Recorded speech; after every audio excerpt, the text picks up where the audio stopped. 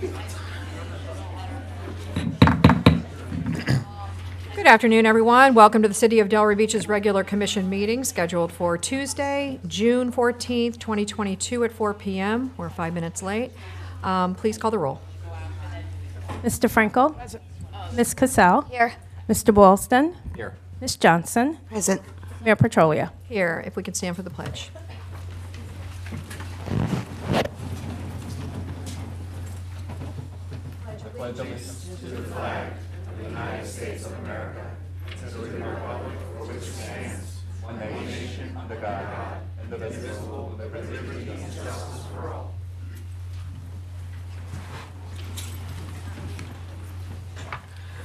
Okay, I'm looking for agenda approval. Any changes, deletions? Might I ask a question on one item, 6I4? Thank you. 6, say it again. I4? 6I4. Okay, resolution 92-22. Correct, thank you. Move that. You have a question about it, 7AA then it becomes. Anything else? If not, entertain a motion. Mayor, Oh, I'm sorry. I'm sorry for my voice. Item 8A, I'm going to be asking for a postponement on that item, but I'll do it at the time of the hearing. You're going to be asking for, I'm sorry? Postponement, Okay. but we'll do it at the time so we can do a date certain. That's going to be 8A. Thank All you. right. A as in apple. It's a standalone bar privately initiated text amendment. Got it.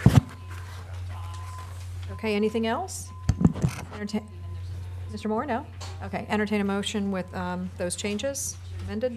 Motion to approve the agenda as amended? Second? Call the roll, please. Ms. Cassell? Yes. Mr. Boylston? Yes. Ms. Johnson? Yes. Mayor Petrolia? Yes. Mr. Frankel? Moving on to presentations.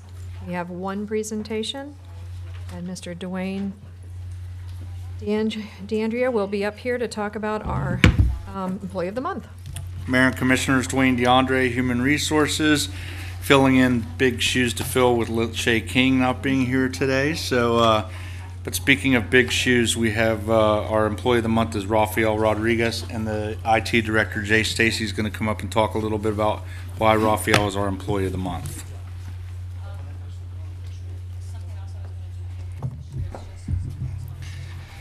Good afternoon, Mayor and Commissioners.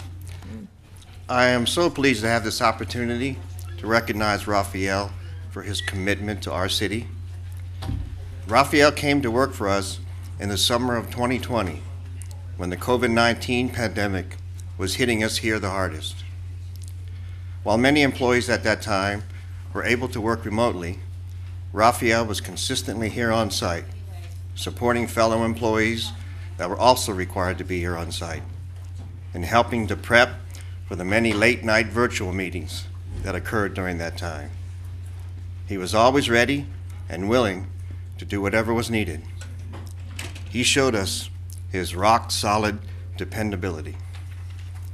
And then a few months ago, the IT department was faced with another challenge. We were hit with 3 vacancies in the span of a month. For a small team like ours, that has a big impact. Job duties had to be redistributed among the remaining staff.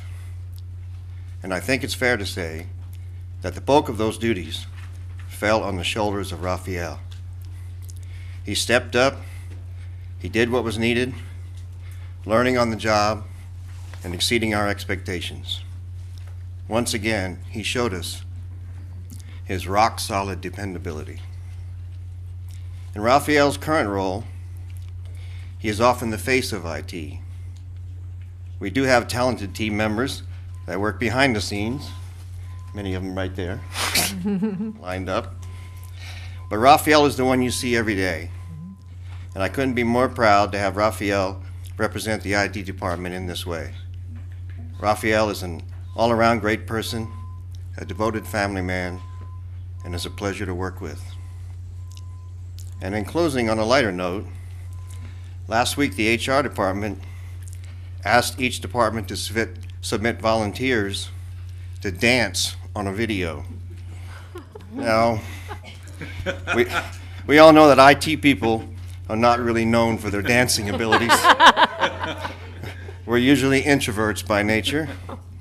But in typical Rafael fashion, He took one for the team and volunteered to dance on the video.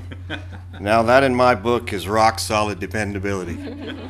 So congratulations, Raphael, on the well-deserved recognition.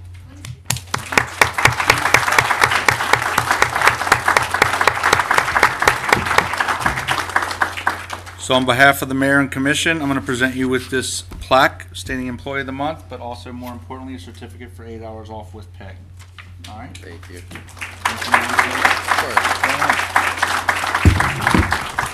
Thank you, guys. Thank you, Jay, for the kind words. Yeah, don't even know what to say.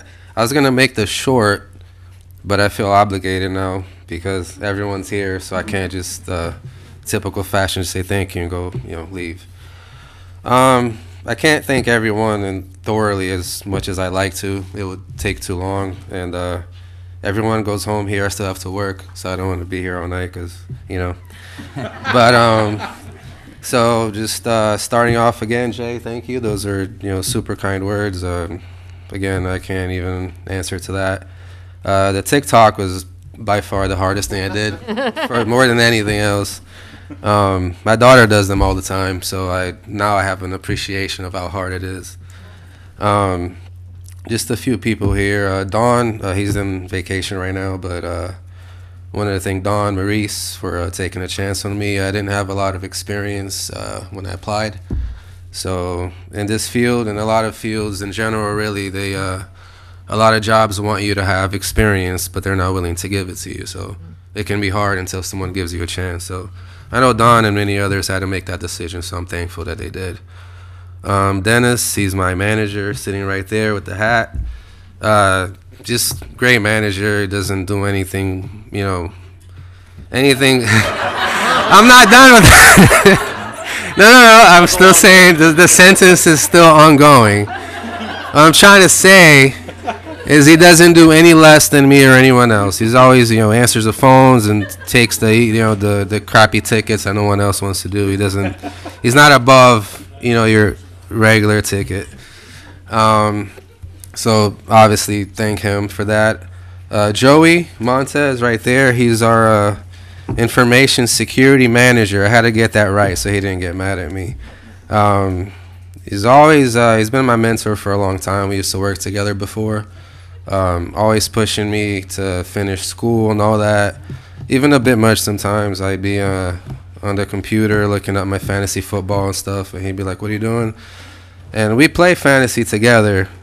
And after a while, I began to think that he was just trying to distract me from the fantasy because he never beats me. So I think he's trying to get me to go to school just for that. It hasn't worked yet, Joey. But thank you either way. And on all fairness and all seriousness, has been a big help in my life so far. So, and everyone else, even those that aren't here with us anymore here in the city, Sean McClurg was my coworker before, who helped me a lot when I started. Ron Abbott, also not here anymore. Ron still helps me with his notes, even though he's not here. There's still notes I read all the time. And everyone else that's also started since, Gianpaolo, Umit, Darcy, very sweet and kind, so nice to work with. Just thank you. Thank you to everyone. This is really more of a team award. I know it's kind of cliche to say that, but whenever I help somebody, someone's always helping me help them. So it's really a testament to the whole department. So it is a team award, and the whole department, the whole IT department deserves a recognition. But I will take the day off, and I will take the plaque with my name on it. Thank you.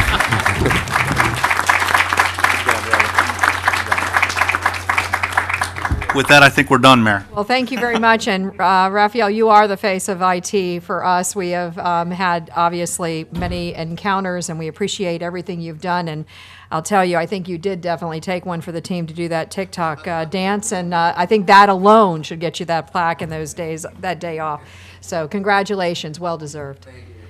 All right, moving on to comments and inquiries on agenda and non-agenda item from the public. But first, we have the city manager response to public comments and inquiries, and we do have a discussion. Now, we're ready. Okay, thank you. So, Mr. Moore? Thank you. Madam Mayor, ladies and gentlemen, good afternoon once again. In response to direction offered during last week's City Commission meeting, Tuesday, June 7, 2022, interest had been expressed to ascertain opportunities to engage with an organization known as Visual Adjectives, as well as possible follow-up with the Boca Raton Museum of Art relative to opportunities to work with the city concerning Old School Square complex, not only the Cornell Art Museum, but quite frankly, the campus as a whole. At the behest of Commissioner Shirley Johnson, an invitation was initiated to have Ms. Michelle Lawrence to join us today for a presentation relative to the scope of that organization via an initiative known as Art and Cultural Society, if you will. She's been well accompanied by her son, Trey, as well, who is with us this afternoon, who will offer a presentation shortly. However, in response to the inquiry relative to the Boca Raton Museum of Art, I've also had a discussion with leadership of that organization since Wednesday. So Ms. Lawrence, Wednesday, as well as Boca Raton Museum of Art, Wednesday, Thursday timeframe to do my absolute best to ascertain whatever interest there might be so as to prepare for this afternoon's dialogue. And of course, Boca Raton Museum of Art, they reiterated to me that the opportunity that was presented back on April 5th, 2022 is no longer available for consideration. However, they did express a willingness to, at some point, discuss with the city of Delray Beach long-term opportunities to engage and collaborate in that regard.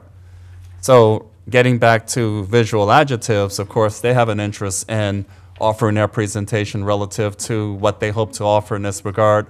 But again, Boca Raton Museum of Art, getting back to that for a second, they have more of a long-term interest focus in that regard, and we do need to take under consideration thoughts and strategies as to how we would get to that place.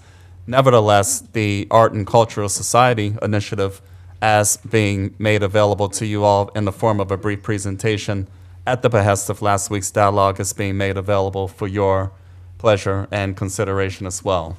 So with that, Madam Mayor, ladies and gentlemen, I think it would be appropriate to ask leadership from the Visual Adjectives organization, represented by Principal Michelle Lawrence and her colleagues and son, who I've had the pleasure of interacting with and met, to join you for a brief presentation, which is queued and ready to be offered. Ladies and gentlemen, please. Excellent.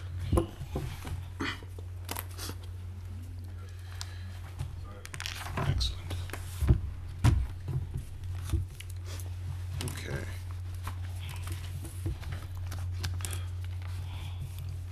Oh, my heart. Okay.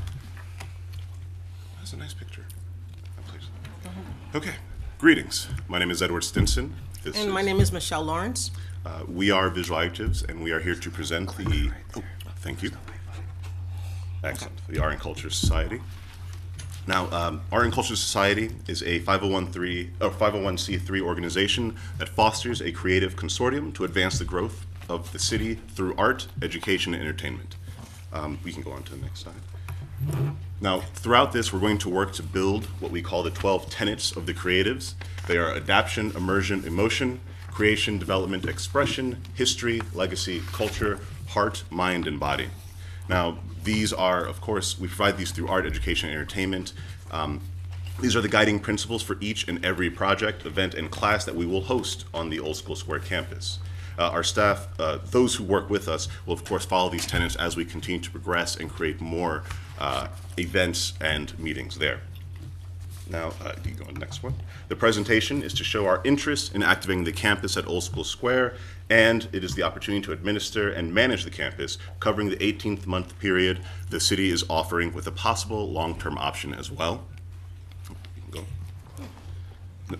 Our goals and ideals are aligned with the owners of the Old School Square, which is the city of Delray Beach. Now, as we continue on, the main aspect of it is that it is a collaborative network, okay? We will work to report the managing of the facility according to the city of Delray Beach's directives. And of course, we have formed this collaborative network with supporters working to foster a creative consortium, as said, that will advance the growth of the city. We will collaborate with local nonprofits and other agencies managing the facility according to the City of Delray Beach's directives. This allows for transparency and communication, as they are fundamental to any working relationship. We are here presenting this option, and as you can see, these are just some of the nonprofits that we do plan to work with. We have spoken to people from each of these nonprofits and know that they all have an interest in elevating Delray Beach and having it truly be a center of art and creativity. So, as an example, what a collaborative network is, basically, in order for us to keep pace with technological advancements, we are going to network and increase our collaborative practices with other businesses in the city.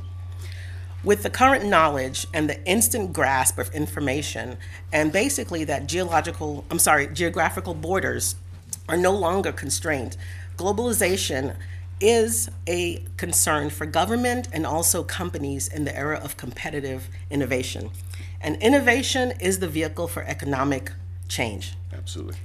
So with collaboration, there is a survey by IBM Global Services that found over 75% of CEOs indicated that collaboration and partnering is very important to innovation. The study suggests a link between collaboration and financial performance. CEOs stated that the top benefits from collaboration with partners are reduced costs, higher quality and customer satisfaction, access to skills and products, increased revenue, and access to new markets and customers. This is actually on my presentation. It's not on there. Yeah, sorry. So you're looking. We are pushed by the strength of our competitors to increase and increasingly demanding customers, and you can say patrons, as well as visitors to the city. Businesses are going to engage in collaborative practices to face threats presented. The city of Delray Beach is innovative, our borders are not constrained, and we are leading the charge for economic change. I would love to see this follow through with what we're doing at Old School Square, as it is the hub of the city. Next slide. As we continue forth, of course, staff and support staff will be needed. There, of course, also will be a preference for people and employees who have a residency in Delray and know the city. Up here are just some of the possible staff that we would like and imagine will be essential to running the facility.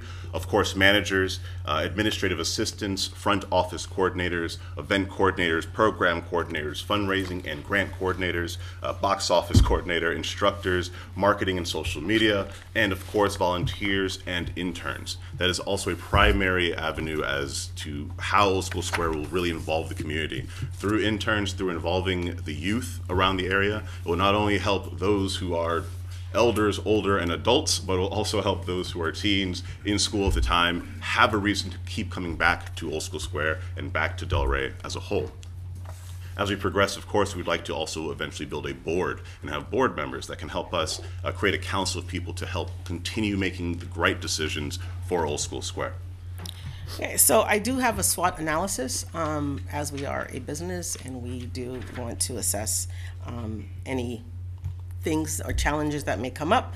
However, we will need to we will need further information from the city in order to prepare a more concise budget with what we have with our bookkeeper. We will seek to offer financial transparency and diversity in our programming. We are working on the 18-month time frame the city has told us, so that is where our budget lies with that. We're not working on the fiscal year, but we're working on that time frame for 18 months. We will be seeking resources to replace previous things that were taken by the other occupants. And we will be increasing at 8% yearly for cost of living raise. There is a cost performance for shows, events that happen at Old School Square, anywhere from free up to $100,000. So there's a big range, of course. We will request a lease per year, and even though it is 18 months, we still would like to have something in writing. The city will receive a percentage of revenues earned quarterly from us, and we would discuss that as well. We aim to not be subsidized by the city. We would like to put money back into the pockets of the city and the taxpayers, as we live here as well. Indeed.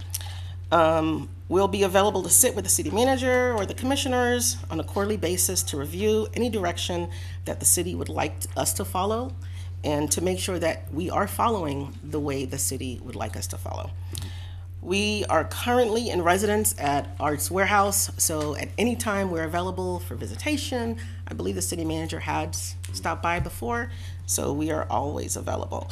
We've been established in business since 2010, so we do have a background that, and I have a resume, and I have a resume for everyone that will be involved in this collaboration as well. Excellent. Oh, there was also concerns in our past conversation about the facilities that would be represented in Old School Square.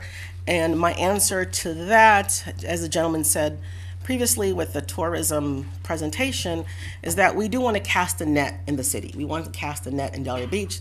Murakami, I love going there. However, there's some people that's never been there. They don't know where it is until they drive by and see it. So we do want to offer a taste of the resources we have in the city that people can come and visit, and then we can direct them to it or say this is something that Murakami is doing right now, and then they can also go and visit. And yes. Okay. Excellent. So now we'll speak about the different facilities that are actually on the Old School Square campus. For each of these facilities, we have a lineup of many different opportunities, activities, events, and classes that are all possible on these grounds. First and foremost is going to be the pavilion, something that is always being used continuously, constantly, and frankly is a very visual reminder of what Old School Square is all about. Just naming some of the community activities that will be, of course, continuously available on this campus. Free concerts, we're imagining where on Thursdays we have local talents visiting guests. Again, we're trying to really reinvigorate people who are already artists within this community. Outdoor movie nights on Fridays. I love movies and I love the drive-ins. These would be adorable sit-ins because that'd be weird to drive onto the campus with everyone. That's weird. But we would, of course, have people able to sit down, see different shows and movies that are going on. We have environmentalism, different community gardens, tree planting, recycling drives. We have photography opportunities as well, creating backdrops and different shoots that can happen on these grounds. We also would like to have community events there as well, community walks, runs for awareness, health and disability awareness events, holiday events, whether it be Christmas, Halloween, or veterans. We could have learn to play events, whether it be sports, games, or even musical instruments. Literary festival is something that is near and dear to our heart, and that is a project that we have really been truly working on. As people who work at a Renaissance Festival, we know how much people love fantasy, they love stories, they love books and literature. The Literary Festival is something that absolutely can be on par with something akin to the Renaissance Festival, to the Boynton Beach Haunted Mermaid Splash and Pirates Festival. We can have that here in Delray, directly on campus, directly in the center of the town. That is something we would love to eventually really get going there as well. Next slide. Excellent. We also know that there is the field house, the gymnasium. Of course, we know that different things are still being renovated. However, these are plans that we know can occur within this facility. Bar mitzvahs, church services, birthday parties, retirement parties, family and friend reunions, weddings and wedding receptions, different community dances, whether it be military balls from Atlantic High School. I went there, I love the military ball. We can have that directly in the center of the town instead of some random community center on the edge of the town.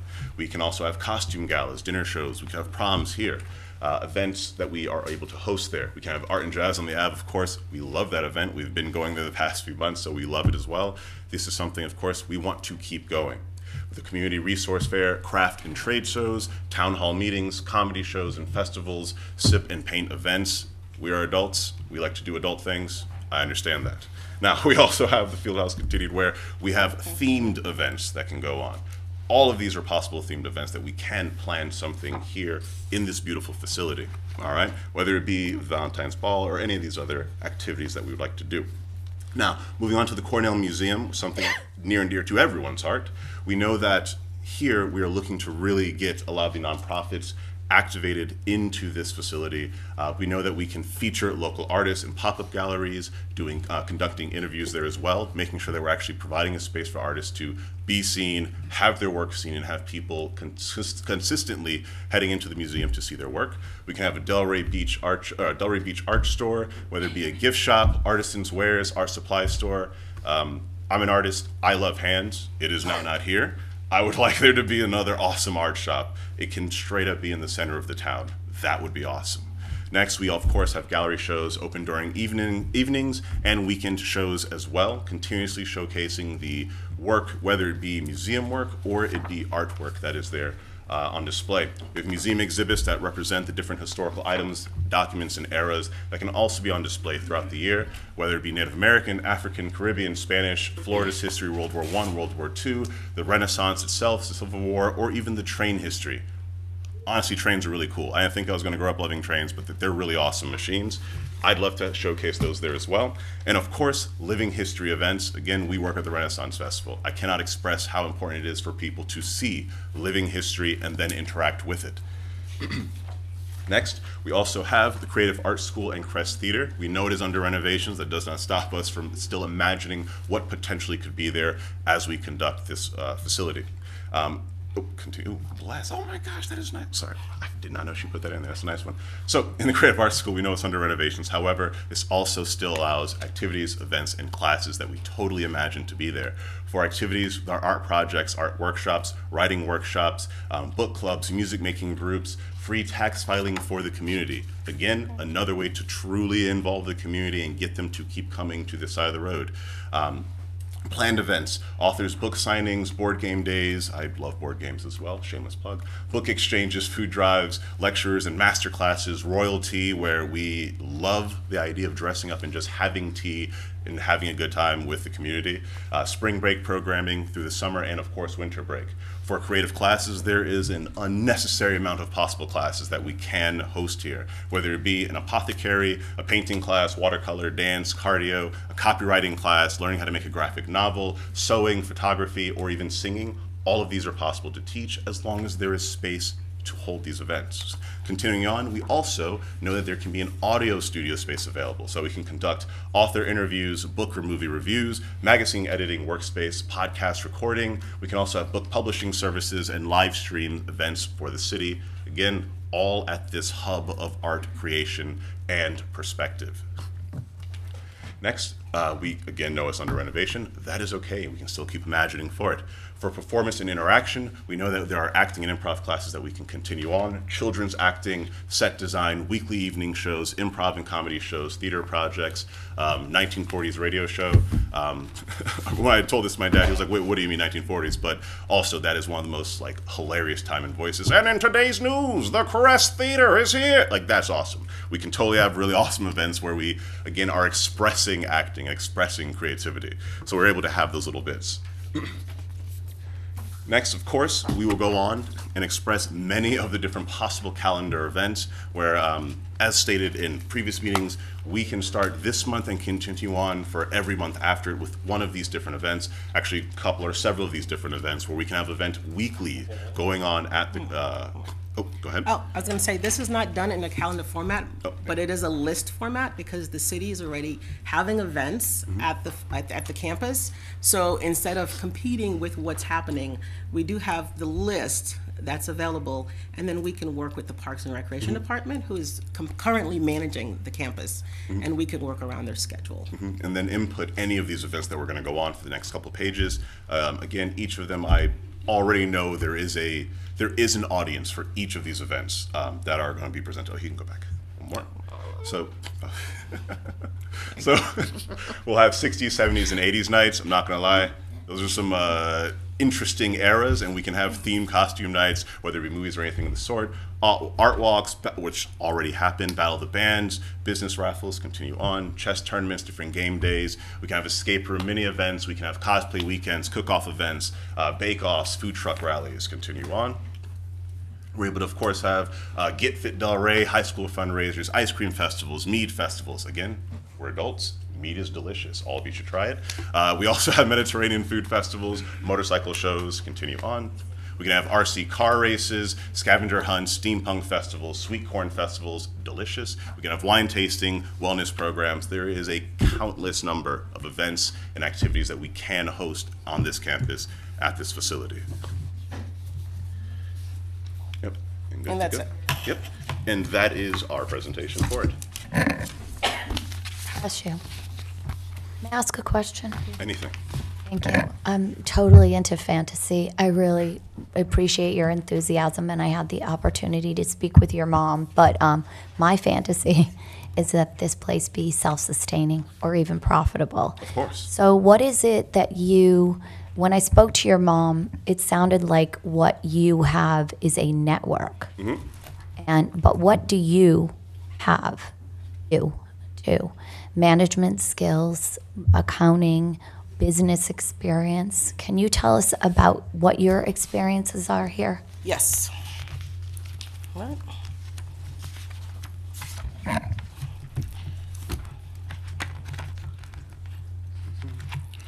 So I have run a publishing company since 2010 successfully, and we currently have over 40 titles that we've published. I also work for Palm Beach County Board of County Commissioners for at least little over 10 years. I was a facility manager. I was also a computer specialist. That was my forte when I got out of the military. I was an aviation machinist mate in the United States Navy, and since I've been doing publishing, I've also done some IT consultant, as that is a part of our training for classes. We do workshops for writing, for art. I am a graphic designer as well. I do use my skills for our company. A lot of the stuff that we do is self-sustaining. I've done our business for over 12 years, and I've been the CEO, I've been the graphic designer when it's needed. I am very meticulous when it comes to doing my work. If something is not done, I do it myself, because that's how I grew up. I was in ROTC, and that's what my colonel taught me. So I actually do have my resume that I can provide, as well as the managers that we are looking to help run the facility. Right, and I appreciate what you're saying. But when we spoke the other day, and I said, how would you view the museum? You said, well, we would network to hire a curator. Yes. Right. But, I mean, do you have any experience doing that whatsoever? As far as history of a museum? Or like to be the curator? To be the curator of a museum. Anything related to a museum? Technically, we do very well at represent the Ottoman Empire. And we've done that for the past 7 years. It is not in a building. It is actually at the festival. However, it is technically still considered a historical It is event. living history. It is living history. If you don't mind me just getting to the point, because I'm lacking in the ability to talk for long periods of time. When we spoke the other day, and Ms. Johnson asked us to reach out to you after you came and didn't get the opportunity to do the presentation. And it's lovely. It's very thoughtful. It's very expansive. Everything sounds amazing. But we need people with experience in there running the place. Sure. And when I talked to you the other day, you said you would be very content doing your class, which I have to tell you, I think is remarkable. Publishing books for kids through a class, I like it. And then 2 shows. But now you're here and you're saying we want to run the entire facility. And I'm respectfully saying we've gone down this road. The last people we had managing the facility, very well-meaning local people, but it's a multi-million-dollar facility, and notwithstanding the $1 a year lease and between $750,000 to $900,000 annually from the residents, they could not make operations work, and they got substantial donations. Deputy Vice. Never mind. Deputy Vice.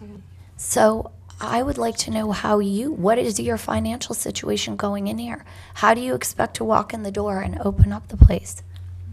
So I won't take that from me. Basically, when I spoke to you before, it was with the contingency that the Boca Raton Museum would be here to do their. Oh, so you're still interested in And that? I am willing to work with them if I have to, because it is a city-owned property. Right. So I am not here to tell you what I want. I'm here to ask.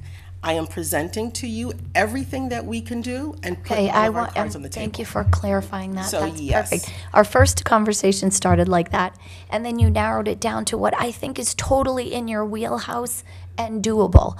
I think your festivals, some of the events you talk about sound amazing. I love the classes that you discuss with me. I think they sound amazing. But to be very honest with you, and I want to, when you say we want to run the whole facility, I would have to say to you, today at this point in time, I don't see that as feasible. Does that mean you can't grow in the future? Absolutely not. So, statement, that is why it is essential that we very much so brought the staff and support staff sheet here. I think it is extraordinarily important that when we say we have a network of people, we have a team of people who already are able to be managers, administrative assistants, front office, event, program. So it really isn't just us two right here. We're the only human beings trying to run the entire facility. That doesn't even sound logical to us. Right. So we have That's what it sounded like in your No, presentation. that's why we said a collaborative network. Yes, because we Strictly, understand. and I explained the whole collaboration. Right, but I think there needs to be one person at the top of this network, and I'm being honest with you. There will be. Right, and I Yes. think it needs to be an organization that has experience in the area. This is a cultural arts facility that is, at the center of our downtown, and it's very unique, right? Because there are none like this in the surrounding area. And I appreciate what you bring to the table, and I am all in favor of an arrangement with you that involves you engaging some of your classes and you doing tour of your festivals, as I discussed. Beyond that, I could not commit to you at this point in time without some track record, some history, some relationship. And I would love if you are willing to start that. No, what I'm asking for, and that's the reason we started with our first page of we are here to do blah, is that I have never sat with anyone on the board personally in an office. And as I would if I was interviewing for something, I would expect some form of question, some line of question about who I am, what I can do, my abilities, and what I can bring to the table. And I think that's happening right now, right? I understand, but coming to this meeting and it being called last Thursday, I was waiting for the charrette on the 23rd, and that's what I expected, and that's when I expected to come in front of the city manager, and then he would tell me what the city and also the commissioners wanted, and then I would bring that to you. However, being called, a new game came out this weekend, and that was my plan. So I had to cancel that to do this. However, it is last minute, so I did put this together in about a day. Oh, I thought this was for our last meeting. It was for the last meeting. However, because you guys specifically said certain things, I had to move things around. I had to add this after speaking with the city manager. There were certain things you guys wanted to know that I had to put in here. And everything we presented to you is what when we came to you the first time we had. It's your aspiration. Yes, if you said, hey, let me see your resume, then I would send it to you. I would send you my list of credentials. I will send you the list of credentials for everyone else. And he works at a museum right now, so I actually learned Turkish to represent the Ottomans. We have our Malia Kalfa back there who actually learned Turkish as well. So we're not shy from, doing what we need to do. We've been doing an encampment for the last 7 to 8 years, and it's very successful. It is probably the best encampment at the festival. It may not be standing museum, but we do face-to-face interaction with over 200,000 people in a 7-week period. And that's, compacted that we have to on the fly improv every day. There's kids that come and they never been to a festival and we have to make them feel comfortable. There are older people that come in. So we do things. Furthermore, it is extremely important that you did mention the fact that it is unique and there's nothing else like it. So not that it's a contradiction, but it does matter that you are also acknowledging there isn't anything else like this in the area to actually do. You're asking what we can do, and we're going to show you. Yeah, we have We're the going to show you experience, what we can do. We are able to do it. We haven't owned an Old School Square before. I'm pretty sure. Well, no, No one one has, except Old School Square 18 months. Society. We're asking for 18 months. Yeah. That's it. That's what you guys said. That's what you asked for, and that's what we're going to give you. 18 months after that, you can kick us out, but we're still going to be in Delray Beach. I would say to you, and so I love the enthusiasm and the way you guys you compliment each other. It's lovely. I would be 100% willing for 18 months to allow you the shows that we discussed and the class that we discussed. And I think and I'm excited to see what you bring to the table.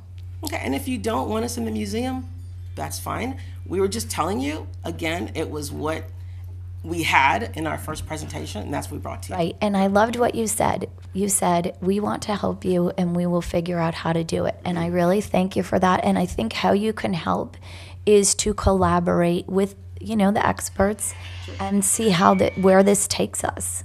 It's a journey that we're all going on together. May I? And I thank you. Okay, Commissioner Johnson. Thank you, Deputy Vice Mayor. This is the first opportunity we've had to talk about something that's positive. And I think because we are so focused on what has been there before, some of us may have a closed mind as to what the possibilities are.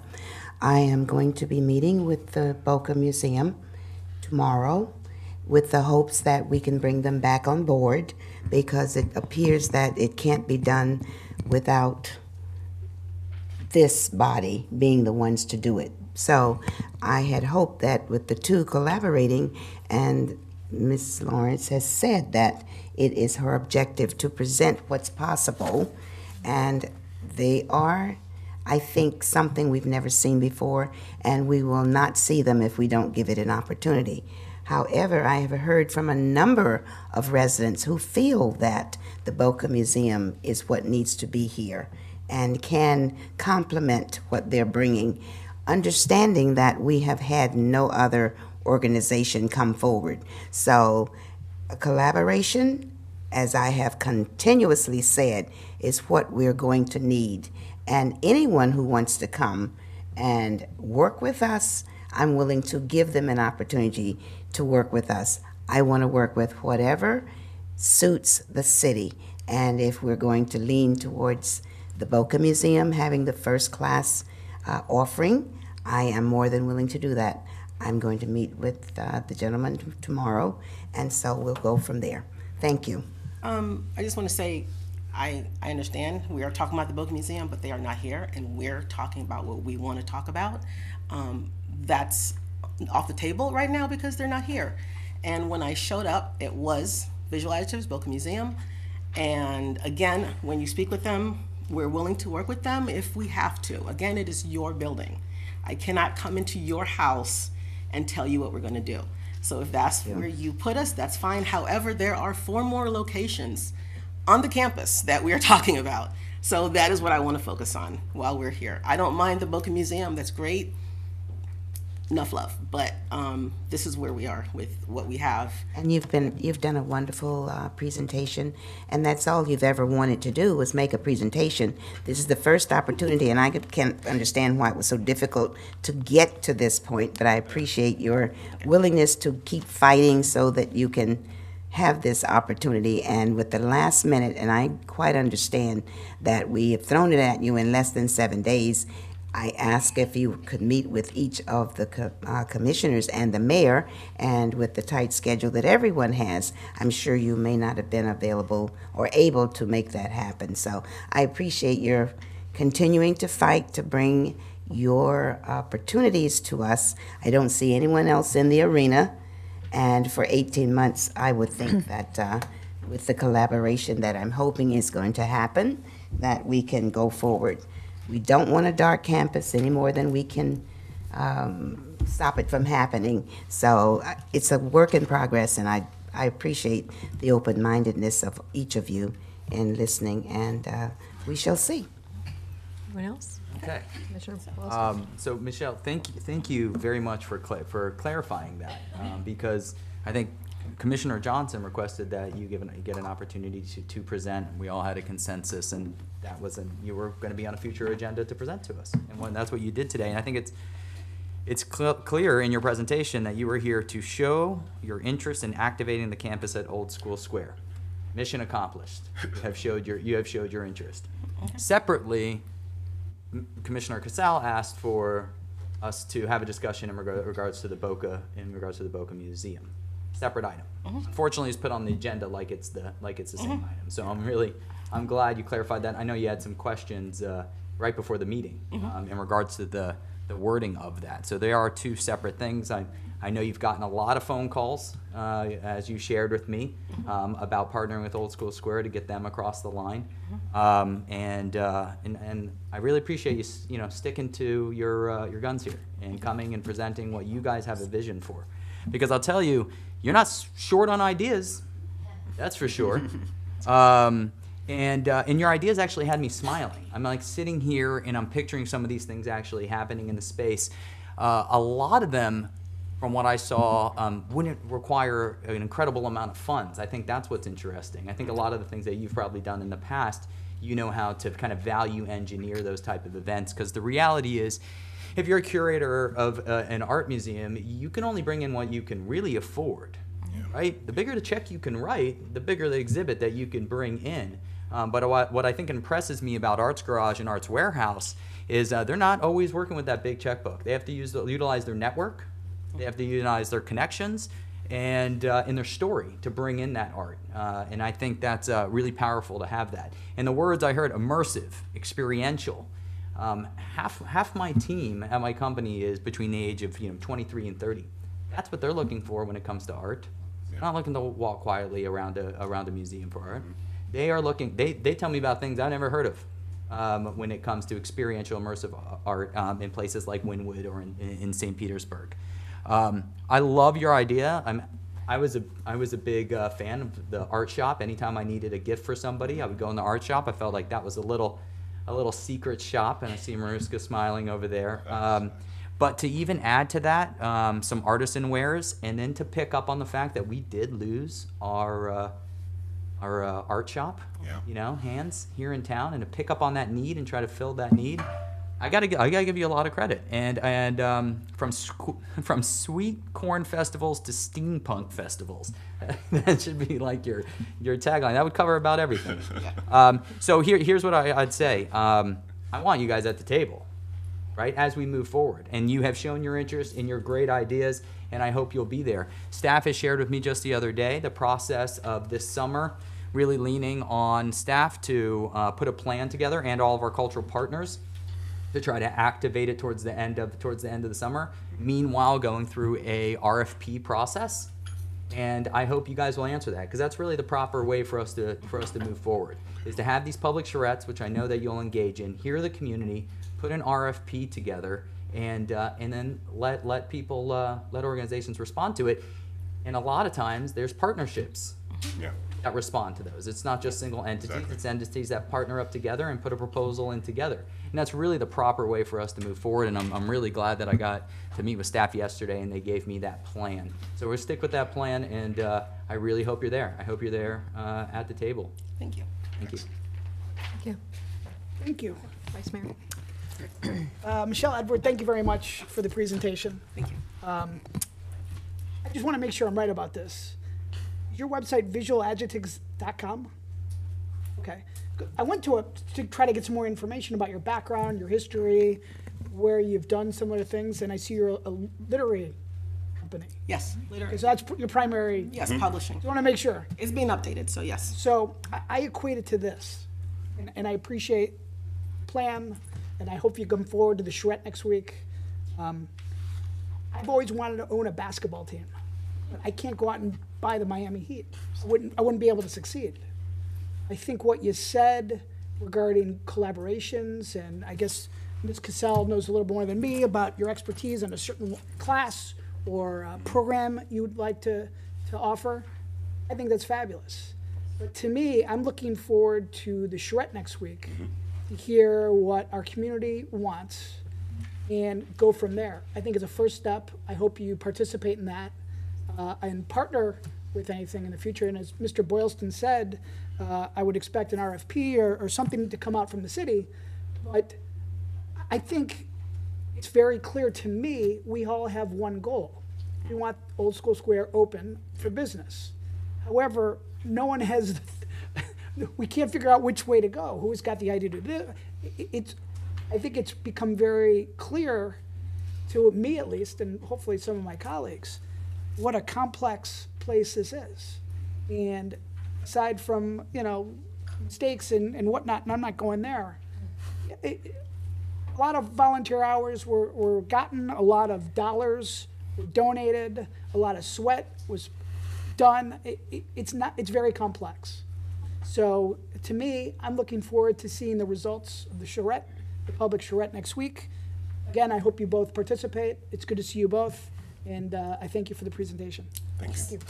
Yes, ma'am. Could I just, thank you to Mr. Moore, because Commissioner Boylston had talked about our nonprofit partners. Did you receive letters from individuals? I mean, this is not, it didn't work out how you had anticipated. It's not, we're having more trouble doing something there than we expected. It's not that easy to just go in. We're asking people to donate their time and energy. I talked to the nonprofits. One is not at all interested, doesn't want to donate the time to going in there and putting something in. Another said would love to, has great ideas, but we would have to fund it with a staffing individual. There are a lot of factors. We're almost to the end of the summer and we don't even have a plan. And you're right, it's complex and it needs a professional. I mean, you know, Delray Beach was very different 20 years ago. There were only a few restaurants. Pineapple Grove didn't even exist. Today, Atlantic Avenue is bristling with activities 7 days a week. We have luxury hotels. We have top-of-the-line restaurants, one with a Michelin chef. We're soon, hopefully, Missy, to be part of the very exclusive Blue Flag program designation for our beach. We should have a cultural arts facility in the gateway of our city that is top of the line. Old School Square campus must be functional. It must showcase the best of Delray. So we have an opportunity with the Boca Museum. And listen, it may not be exactly what you want, but we don't have any other ideas. And I'm not opposed to having the charrette to see what people want to bring to the table, because I think ideas are great, and I think the museum will be very open-minded if we negotiate with them. But regardless of what the ideas are, we still need someone in there to implement them. We do not have that. So, I mean, look at the museum's accomplishments. I listed them out. There was a full-page ad in the Wall Street Journal, which is a review of the current exhibit, Art of the Hollywood Backdrop. That exhibit's there now, and I suggest everyone go see it. Discover the Palm Beaches estimates that the Machu Picchu exhibit, and that was one of those that you talked about, an experience, went from October 2021 to March of 2022 and resulted in a direct spend of $22 million in Palm Beach County, with a total economic impact exceeding $30 million. It generated $1 million in local tax support for Boca, which benefited the retailers. 150,000 people enjoyed that exhibit, including my husband and my daughter.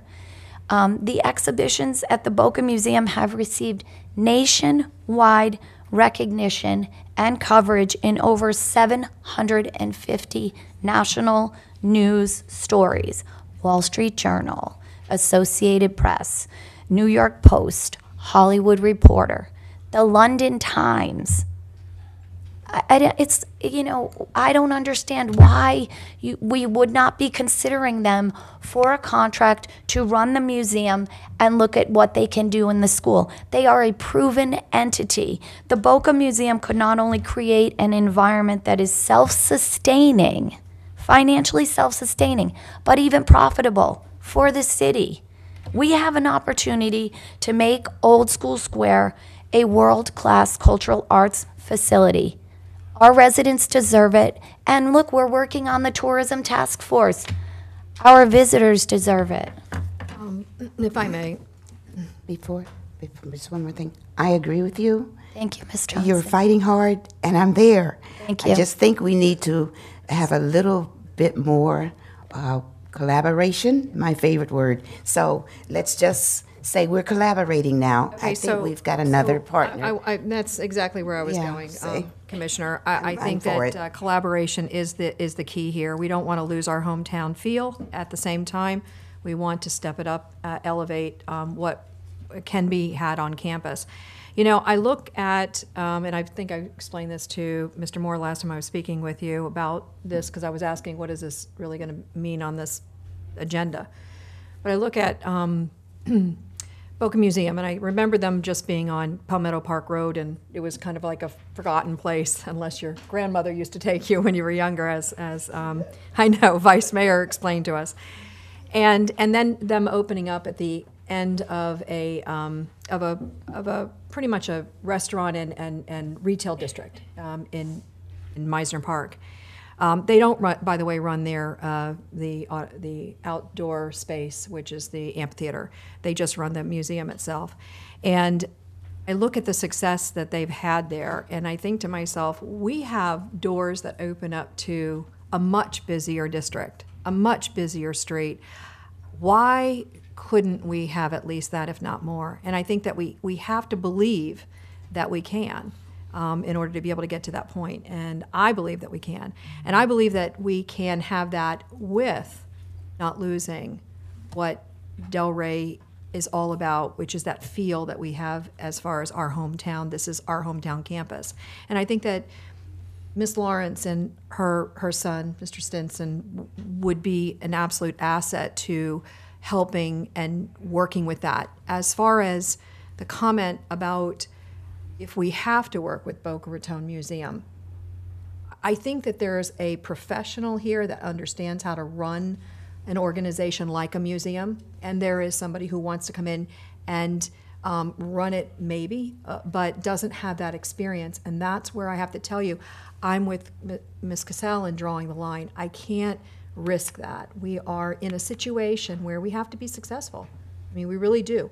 We had a long stint with one group that was delivering to a degree, in some respects, falling short in others, but delivering to a degree. And we have to make sure that we are able to at least come to that level, if not raise it, because we have the opportunity right now of raising that level, and I think that it's important for us to do that. May I say that when I met with the museum, they specifically told me they were not interested in the pavilion, nor were they interested in the field house. So I think this partnership is a win-win, and I see no other organization coming forward saying we're interested in activating. Well, I think that what we should do is take it a step further and let Mr. Moore or Ms. Jelen, I would have prefer Ms. Jelen, because have conversations I moving think there forward was and bring it back to us again, because truthfully, I would have to tell you that I am okay with it, but I think that we need to make sure that we understand, because again, I think Ms. Lawrence mentioned it. They're not here, but they weren't invited here. You know what I'm saying? I think that this was really kind of Ms. Lawrence's and her son's, opportunity to present, because they didn't get that opportunity when they thought they were going to have it. So they have the opportunity today, and we heard a tremendous number of things that they can do. However, I don't know how that would, coordinate together and how that would work. I can't, I'm not able to do that. So if you want to say something, go right ahead. I have a question. Can I ask a question? Yeah. As a point of order, I brought up last week to your assistant, Kelly, who did a great job. As a point of order, this was a voted on agenda item. It was defeated 3-2.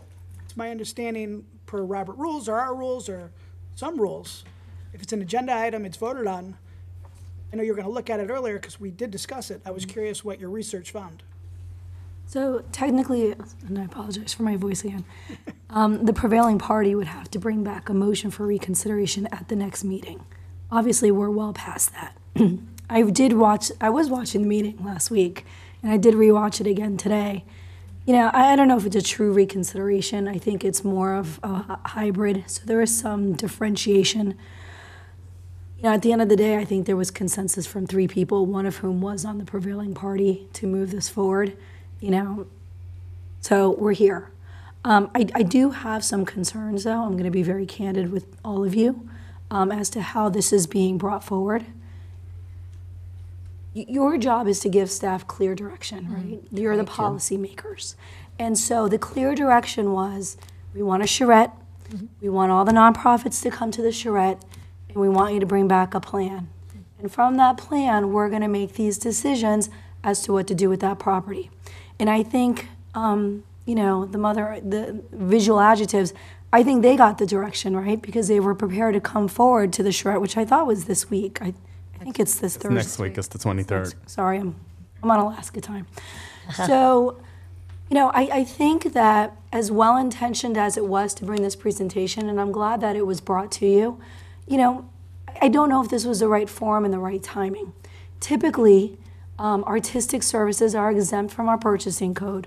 So if the city manager felt that it was something that was worthy of your consideration, he would have had the ability to negotiate it, place it as a regular agenda item, and had a little more consistency as to what's being brought to you.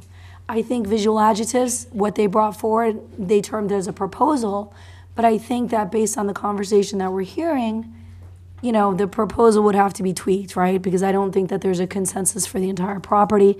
And it brings into, the Boca Museum of Art that we're not entirely sure if they want to do business with the city, right? I think they were very clear at the last, based on conversations with Mr. Moore and some of the commission, that, they didn't necessarily want to do business with the city under the terms that we had proposed based on the vote that was taken. So, I think, if you want my 2 cents, and I'm happy to do whatever the consensus of the commission is, I think that we should move forward with the charrette, give you guys a plan, and that plan may very well include what visual adjectives can offer for the city. It might very well include what Boca Museum of Art brings. It might include another nonprofit. But I think that part of the issue arises because this is such a unique property with so many different characteristics within each piece of it. You really do need to have a very solid plan to move forward. Otherwise, we don't want to fail. We got to get it right the first time.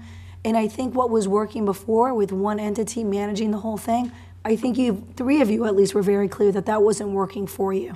And so to bring that forward again may not be the best idea. It might be better to break it up into 4 or 5 pieces and have different agreements with maybe somebody from city staff being the property manager to make that realization come forward. So that's my opinion. I will do whatever you tell me to. If you want me to negotiate agreements, I'm happy to do so based on whatever the consensus is. Well, I would like to go with the recommendation that you really just detailed there, but also that staff outlined for me just yesterday, which was to continue working with our partners, putting kind of a plan together, coming back to us, having the public charrettes. Maybe it's not 1, maybe it's actually 2 public charrettes. Maybe so that people can actually ensure that they give their input. And then I think an RFP process is the most transparent way to go. If Boca Museum is involved, they'll be there. They didn't put in for the last RFP. So then how is all of this happening? I mean, I got sidelined. I never had a conversation with Boca, and then all of a sudden there's an agreement on our agenda. How does that happen? Then we vote on it. Then we vote it down. Then all of a sudden it's reconsidered. Now all of a sudden it has 3 votes because another small business is getting pressured to partner with them, and now we're gonna reconsider that and move. I cannot be in favor of that process. Could I be in favor of one of these entities? Absolutely. If we go through the proper process, which staff outlined for me yesterday, going through the proper process, getting input from the community, working with our cultural partners, being absolutely transparent on what we're looking for, and not piecemealing this. I think we really should be looking out for someone to come in and run the whole campus. And if that means partnerships come forward, many times in RFPs, that's what comes forward. There's an architect, there's a contractor. Partnerships come forward. I got an email just the other day from the head of Kravis saying how heartbroken how heartbroken she is, and reached out. However, I can help your city. There's a large art and cultural network in our county. Spoke with someone at the Cultural Council. You know, they're willing to help, but we first have to identify what is it we're looking for, and then put that out for RFP and look at the presentations. Mayor. That's the proper, transparent way to do this. Let's go to Vice Mayor and then Debbie, and then. Thank you. I appreciate that, and I'm glad you brought up our cultural partners, because last week at the TDC meeting, I spoke to Dave Lawrence. Dave Lawrence is the president of CEO of the Palm Beach County Cultural Council. He will be in attendance next week. He has been watching what's going on and whatnot, and will be at the Charrette next week. And I think, you know, we all have ideas, what we want to see, what we want to do. But we need an expert. He's an expert. Now, if you got another expert, I would invite him, bring him. There's certainly a lot of people that know more about the arts than I do. I can go look at things and think they're nice, but I can't put together a show. So I think what you state, Mr. Boylston, I totally agree.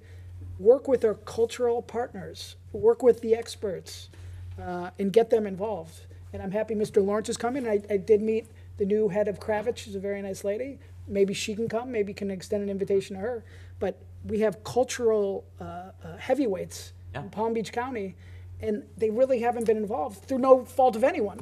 But I can tell you Mr. Lawrence will be there next week, and I would urge my colleagues to invite any other cultural individuals in our county to come participate and in our city. Yeah, and I'll just mention that I know there's like this urgency right now.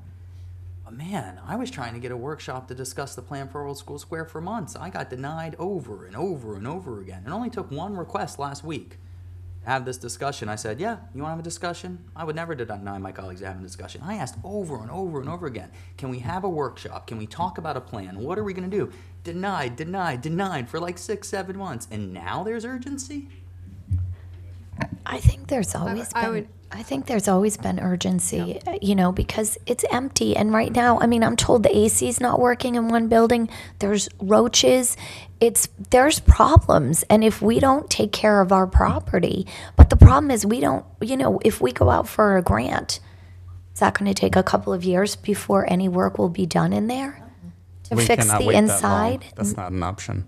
Wait that long. Exactly, and we don't have the money. And some of these, I think, as I recall originally with the conversation with Boca Museum, if it's the working arrangements work, then the money will, you know, there will be access to funding to get the work done.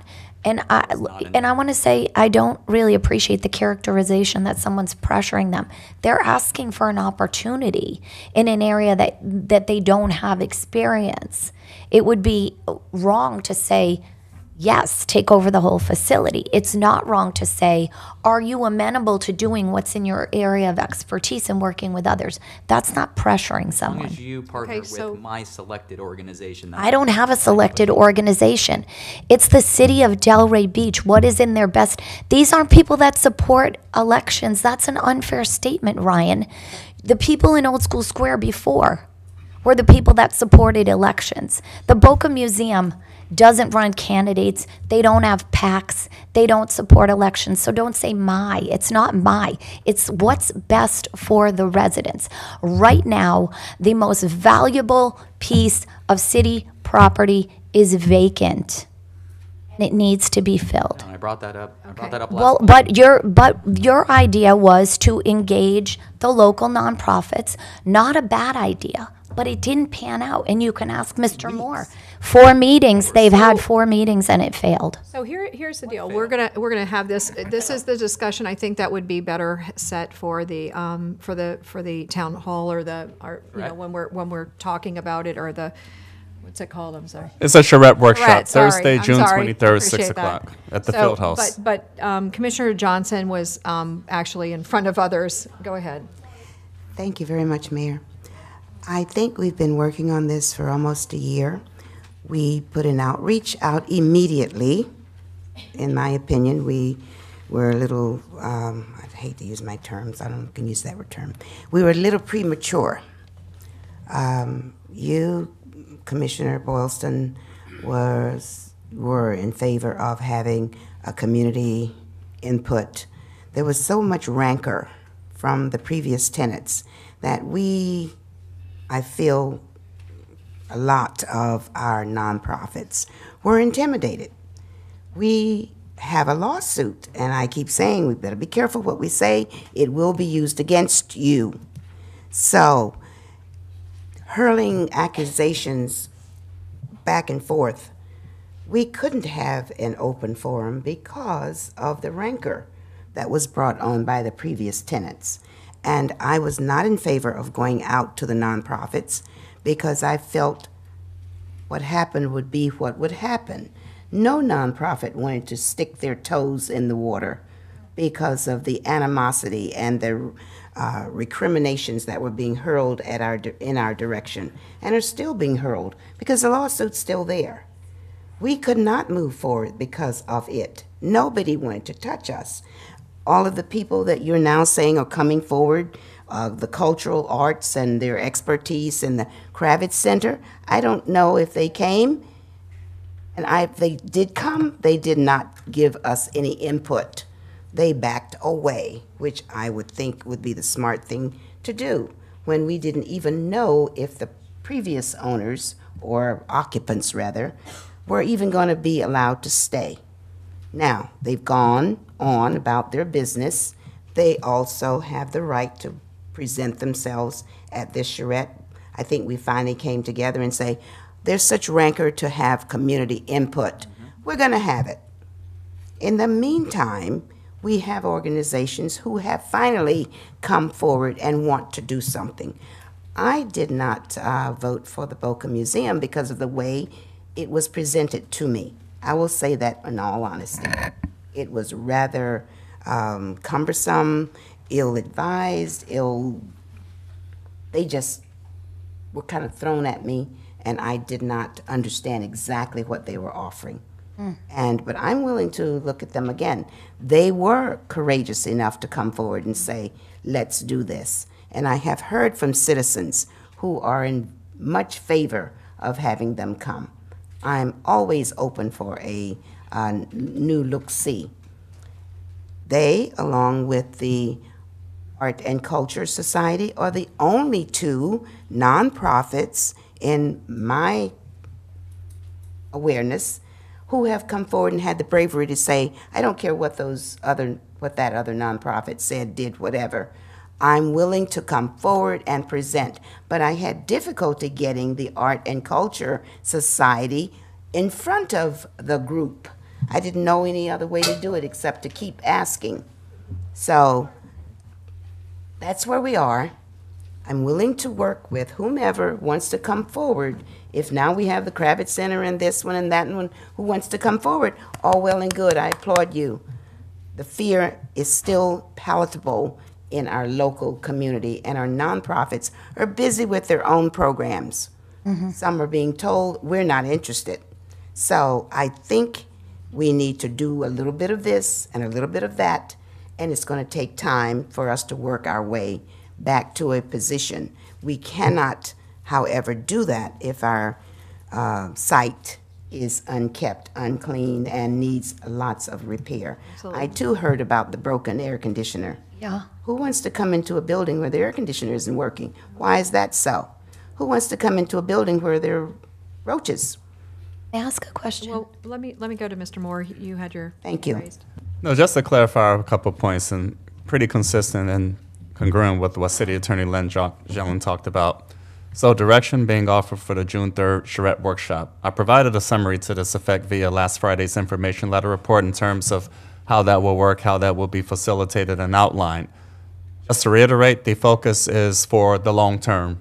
The long-term vision and direction for the Old School Square Campus #1, in which various stakeholders, entities, interested parties will be welcome to participate. We're doing well to market that as much as we possibly can. Because above and beyond the conversations that are taking place this evening, it is necessary to achieve a long-term course of direction and vision. That should not change, and we are preparing quite well to facilitate a nice exercise to that effect June 23rd, 6:00 p.m. at the Fieldhouse at Old School Square. Also, just to clarify, one of the ideas we discussed during the May 17th workshop meeting was the prospect of some opportunity for initial short-term programming in the coming months with respect to local artists coming together to utilize the Cornell Art Museum with respect to where we are and to go from there. And the consensus of nonprofit, the artistic cultural community based here in Delray Beach, Florida, is that we take our time because museum curation, art curation is a timely process. So we need to be timely in that regard in terms of getting ourselves squared away to that effect. We've even come up with a working title of what such an initiative would be, Kaleidoscope from the Eyes of Artists at the Cornell Museum, as a working initiative to that effect. And so being that we did sit down, take time and listen to leadership and representatives from the artist community, the cultural community, and that the advice was that that takes time to get work in that manner. So that was the outcome to that effect. Likewise, there won't be any immediate activities to that effect because we listened closely to the artistic community, the cultural community, and took that advice to heart, and so here we are. Likewise, to reiterate, long-term focus would be the basis for the June 23rd Charrette workshop exercise, number one. Number two, whatever opportunities for short-term considerations would have to be touched as part of that process as well. And we need to do as much as we possibly can to keep communication open and tight. And that process will begin as soon as the month of July at either of the upcoming regular city commission meetings at that time. First, beginning with the results of the June 23rd Charrette workshop exercise with specific outcomes to that effect, and whatever other conversations that can be held between now and then or whatever the case might be. That's fantastic. And again, in my conversations with the Boca Raton Museum of Art, their interest is a long-term focus. I have to point that out, and that is where we all are. Great. If I may, my understanding, though, is that you've had numerous meetings with respect to the Cornell, and they've not been, if I may, fruitful. Just summarize the course of where we Right, are but in that regard. people are telling me that it's Wait, the Cornell? Numerous meetings with the Cornell? Who's that? That's what I was talking to about. discuss the Cornell, okay. and they've not been fruitful. Could I ask a question? Would it be, why don't we have the charrette and have you, would it be okay, I'd like to make a motion to have you continue to discuss with visual adjectives. And I mean, in the manner that we talked about, the class they want to teach, the 2 outdoor events. Planning requires a lot of time. Nothing's happening in the short term, but nothing's going to happen in the long term unless we get going. And then direction as well, that's my motion, to talk to the Boca Museum, because regardless of what this charrette provides for what we want to see in the museum, what type of classes we want to see, what type of shows we want to see, the facility is what it is. It's not operational. It is a museum. It is a school, it's a field house, it's an outdoor venue, and it's an indoor theater. So I think we are working with what we're working with, and whatever the charrette brings forth, it will give us ideas as to how the management can move forward. But we're not, right now we're doing nothing. It's not. Okay. And not so, true. wait a second. Did you have a motion, did you say? My motion is that we move and negotiate with the Boca Museum, long-term, negotiate with visual adjectives, pardon me, I apologize, and that we still continue forth with the charrette. Okay. This is a presentation. Do we have before we go, do we have a second or not? Second. Okay, and Thank so you. may I just step in for a second? I'm sorry? Can we even second that? This is a presentation. We're making. You can Oh, I make think a we motion. can. You can make a motion. But So may I make a suggestion? Instead of saying negotiate, can we instead reach out for more information? And the reason I say that is because we don't know where anybody is, and so it's really. I'll amend my motion as directed. Okay. Are you okay? Second. Okay. And okay. Yes, I see. Our city attorney talking. so I guess from my perspective, the concern is, Can you adjust your mic? I know your voice is. Yeah, there you is go. that, so I guess the concern is that if we're going to engage in these discussions, then we're not going to do an RFP in the future, because I think we need to be careful that we're engaging these companies who admittedly want a long-term relationship. No one's going to come here for less than a year, let's be honest. And so by doing that, you're going to be limiting your RFP. And in the event that you decide not to do an RFP, some of these people might be disqualified, right? Because they're bringing things forward to you kind of unsolicited, and then we can't tailor an RFP so around what they're presenting to you because it's going to look like we're tailoring the RFP. So I think we just need to be careful.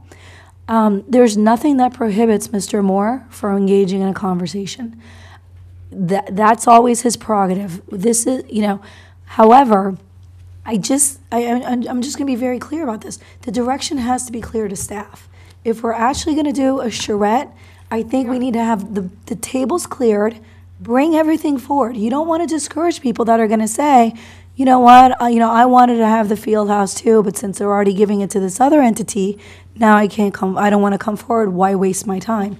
You want to have all the options open, and like the saying goes, the cream always rises to the top. So if someone's really meant to be there, they're gonna win you over. But I just think that if you want to go down this path, then I don't see the purpose in the charrette because. Okay, well, let me ask a question because maybe I'm misunderstanding, and this might be where rubber meets the road for all of us. The charrette is going to determine how we move forward with the entire grounds, or the charrette is for the community to tell us what they want to see on the grounds. I thought it was that what they want to see on the grounds, and then we take that to determine, is it better to divide it up? Is it better to have one head and overall? I mean, that's what I thought. I didn't think that the charrette was to have people come in and say, well, I want to do it, or I want those people over there to do it. They're going to come in and bring you ideas, right? But a nonprofit's going to come in telling you what their idea is and, provide that as a suggestion for the commission. So, I mean, there's no reason why we couldn't go along with those suggestions. Nobody's asking anybody to make a decision here tonight other than just to make sure that we can follow up and find out what it is that would potentially work. If there's no really good suggestion coming out of that charrette that's different from what we're standing with, we'll be that much further along to really kind of, talk about where we go from here. I agree. Place is dead. I think that the concern was negotiating anything. Yeah, well, I think it was pulled off. Conversations are okay. Candidly, they're not going to be brought back to you before the next meeting, which the charrette will have already taken place. But I just think that if you're ultimately going to go down the path of an RFP, I think in an abundance of caution, you need to, number one, keep an open mind and remain transparent. And let me just say, we've gone down that path and we got zero, out of it, zero. And one of the reasons why is because of the fact that it was somewhat tainted with the, hey, what are you going to do about the lawsuit that was filed last night? So that did happen. So I don't see that as being viable, and that was so we're going to spend another 8 months or 4 months or whatever to get to that point to find out that nobody's interested again. We have viable people that have come forward, and that's the thing that's different that pushes this apart for me because we didn't have that before. May I add to that? Yes, ma'am. I'm sorry. It's worth noting that the Boca Museum went and spent a fair amount of time with all of our nonprofits, took advisement from them, and discussed that they would work with them.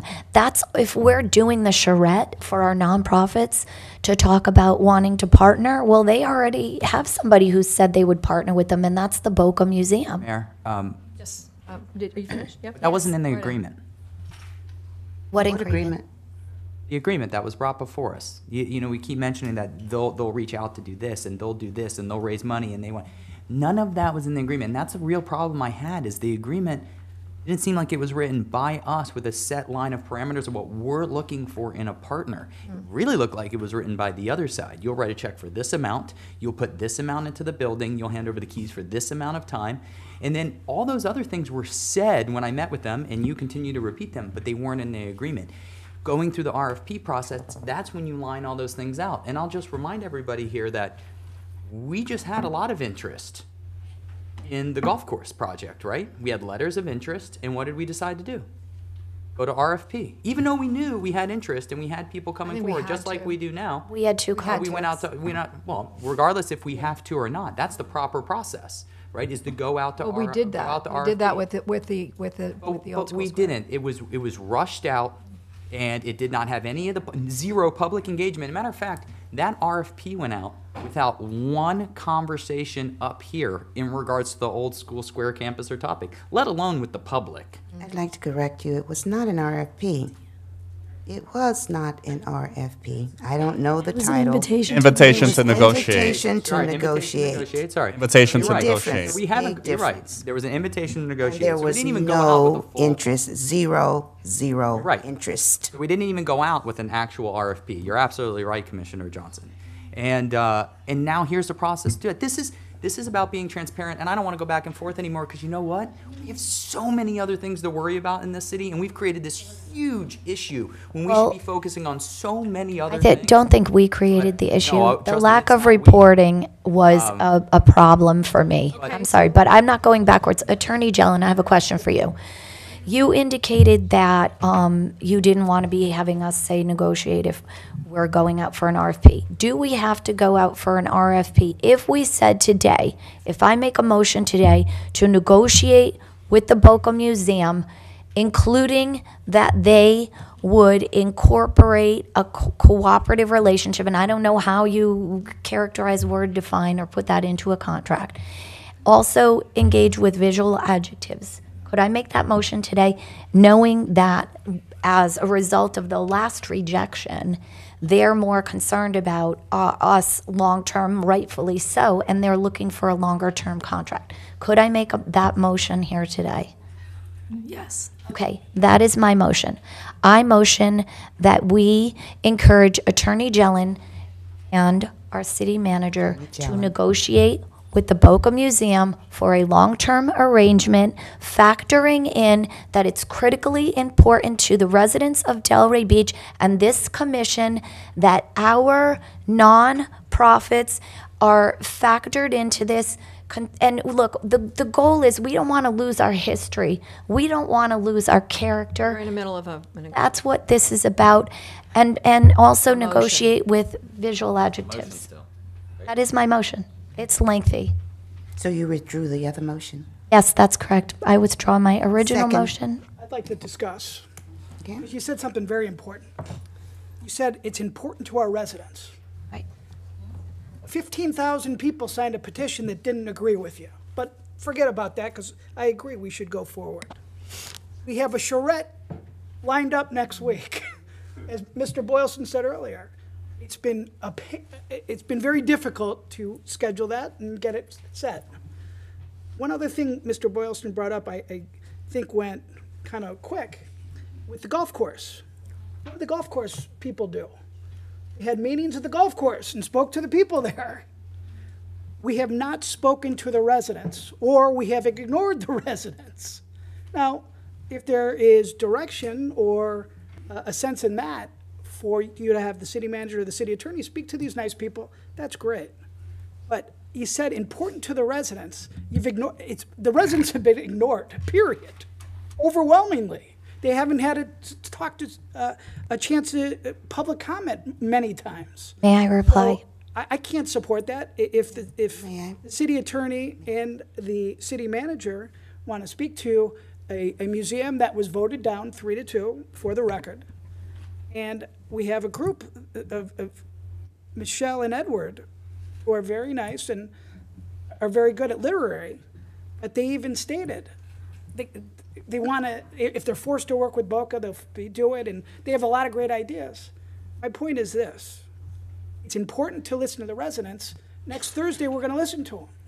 Now, after that, we'll see what happens, but to ignore the residents again and go forward on this, I just think is down a bad path, and I can't support it. Deputy Vice Mayor. If I may, I understand that, but I will say to you Please, that, yes, thank you, sir. An email that garnered those signatures was untruth and false in its initial email on August 10th. So I've talked to a lot of residents. I responded to over 300 emails, and I'm telling you, there is overwhelming support for the Boca Museum in Delray Beach. Overwhelming. Okay, so Call the roll. Let's go. All right, we gotta Wrap it stop up. this somewhere. Mayor. You know. For wrapping it up, there is nothing to say that we will not listen to whatever the residents say next Thursday, is it? Yes. We're not going to meet before then. There's not going to be an agreement. We're just asking them to go forward and talk to these two brave nonprofits who've come forward with some thoughts. I don't know how the charrette's going to go. And selected organizations. I beg your pardon? And selected organizations. Cancel out. And selected organizations. Hand-selected organizations. Well, this is an organization that you asked to come forward. Then there's an organization that Ms. Cassell had a lot of And conversations. anyone other Now, could as long have as they come partner- forward as long as they partner and made the together. same request to present to us at the charrette, which is only going to be 2 hours. That's I all. don't know if they're going to have enough time to, if there are 5 or 6 to come forward. We can It's going expand to that be if half the necessary. time of it. So I'm happy that they had this opportunity to present who they are and what they're going to offer. I was a little concerned about what the Boca Museum came forward, and again, there was a lot of miscommunication, I think, in the way they were brought on board and what their anticipation was, expectations. We never said anything about a 2-year or a 3-year term, but if that was what the agreement was going to be, I was not in favor of it at that time. I am in favor of revisiting with this organization because they did have the courage to come forward in spite of the fact that we are under a lawsuit situation. So that's asking a lot because we don't know how the judge is going to Okay. rule. Just So one other thing, I did I'm not ready to hand vote. select anybody to Yeah, I- appear here. I don't, that's not appropriate to say. They were brought here by the city manager. They interviewed with me, and I spoke to Mr. Littman, apologizing to him after that meeting. And I'm going to add to that. And I- After the city commission asked Mr. Moore to go out there and try to find somebody. That was our direction to you. So that's how That is the correct. museum was procured. There was nobody up on this dais that was going to Boca Museum and asking them, please come to our city and offer something. That didn't happen Right. that way. And they're qualified So and that was- experienced yeah. and knowledgeable. Okay, so I think we're done, don't you Yeah, think? so Okay, we have a call the roll. motion and a second. Madam Clerk, what's the motion, please? I can repeat it more, with Excuse more me, I clarification. asked Madam Clerk. Madam Clerk, what's the motion? I'll do my best.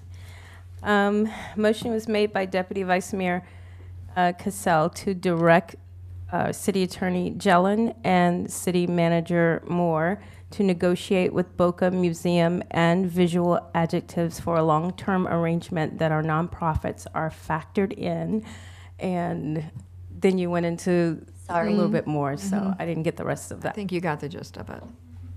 Be great if that was in Okay. an RFP. So, call the roll, please. Mr. Boylston, No. Ms. Johnson, Yes. Mayor Petrolia, Yes. Mr. Franco, The residents, no.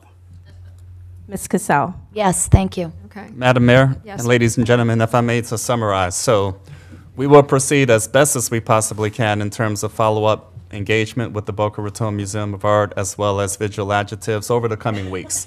This is not an overnight proposition because, of course, we will still proceed with the June 23rd charrette process. And again, if we have to go up beyond a couple hours to get some outcomes to that effect, I'm looking forward to offering a comprehensive update on all fronts as best as we can during the meeting in July. I'm looking forward to a brief update to this effect in writing in the next couple of weeks as to how this is to all be facilitated and handled.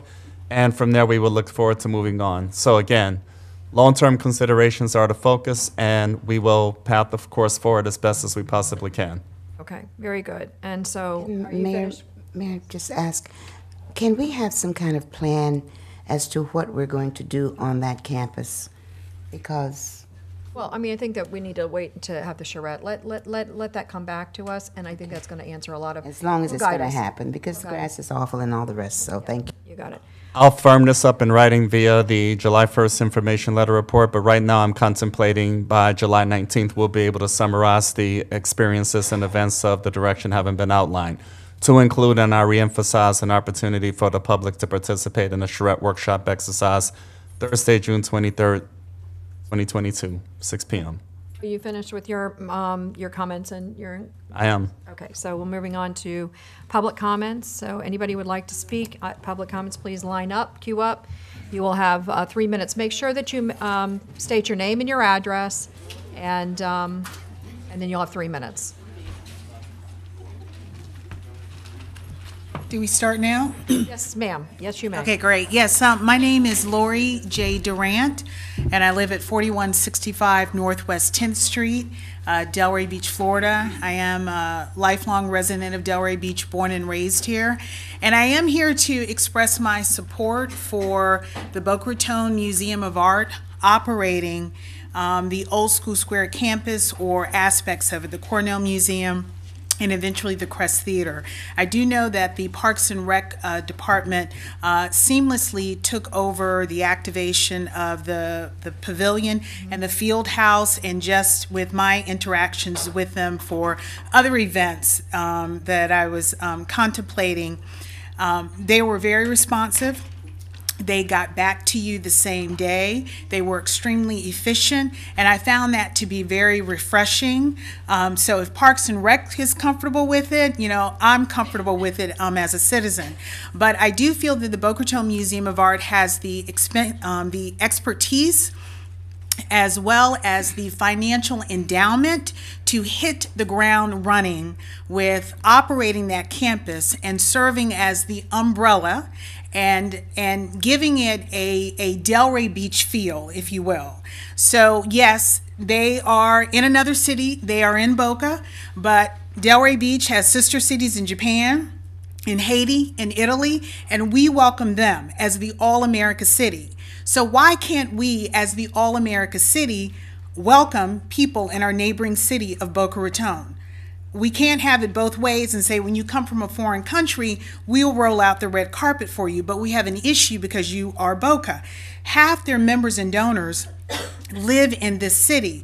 They have the expertise to give the Cornell Museum and eventually the Crest Theater its own original flavor and feel. So let's take advantage of that for the greater good of the city and the mission of that cultural arts center. And as a lifelong resident of Delray Beach, I will avail myself to work with the Boca Raton Museum with local programming and outreach to the local communities. And since year 2004, I have been conducting cultural bus tours, and I would love to include the Cornell Museum once it is activated and if it's under the operation of the Boca Raton Museum of Art. Taking over the management of a site like that, it's a financial risk. And the Boca Raton Museum of Art is in a position where they can take on that kind of financial risk. It is not easy. You need to bring in content within both sites that will bring in an audience. When you bring in an audience, you will have the revenue to help with the operations of that. That takes some time, but you need an entity with a track record that can walk in there and hit the ground running. And so I support the Boca Raton Museum of Art. Thank you very much, Ms. Durant. You're welcome. I just wanted to mention something else, just because Lori just brought something to my mind. I meant to mention this. Parks and Recreation, I just feel like really deserves a huge pat on the back for what they have done on that campus. And I'm telling you, I was there this weekend from the Friday night, it was something going on, but anyway, Saturday night concert. Sunday we had there was a LGBTQ gay festival going on down there. They had it going. I mean, it was on fire, and I'm telling you, they really knew what they were doing. So that, from the bottom of my heart, I appreciate what this town has done to step in. So thank you very much, Lori. You're welcome. Yes, ma'am. Hello. I'm BJ Sklar, and I am with the Downtown Development Authority. My position with the DDA is the Visitor Information Center Coordinator. I just wanted to share some information based on the fact that you are doing a tourism marketing campaign, what we do. And so the Visitor Information Center here in Delray Beach is operational 7 days a week from 9 until 5. I have 21 people that are all volunteers that are part of the visitor center. We have 2 shifts. that we have 14 volunteers that come in and they take a specific shift. We then have other volunteers who are on a call me if you need me basis. The volunteers, the prerequisite to be part of the visitor center is that you have to be a full-time resident. You have to have lived in this area for at least 3 years full-time. And they go through extensive training that I provide from 4 to 5 hours of exactly what they need to do in order to sell Delray Beach. Our mission statement is to keep everyone in Delray Beach. So when visitors are coming in, and we also, may I add, have a tremendous amount of residents that use our facility, to the tune of, in 2021, we saw almost 12,000 people walk in our door. Wow. Out of the 12,000, 2,300 were local downtown Delray Beach residents. So they are using our visitor center as well as our website and our social media platforms to find out information about what to do, where to live.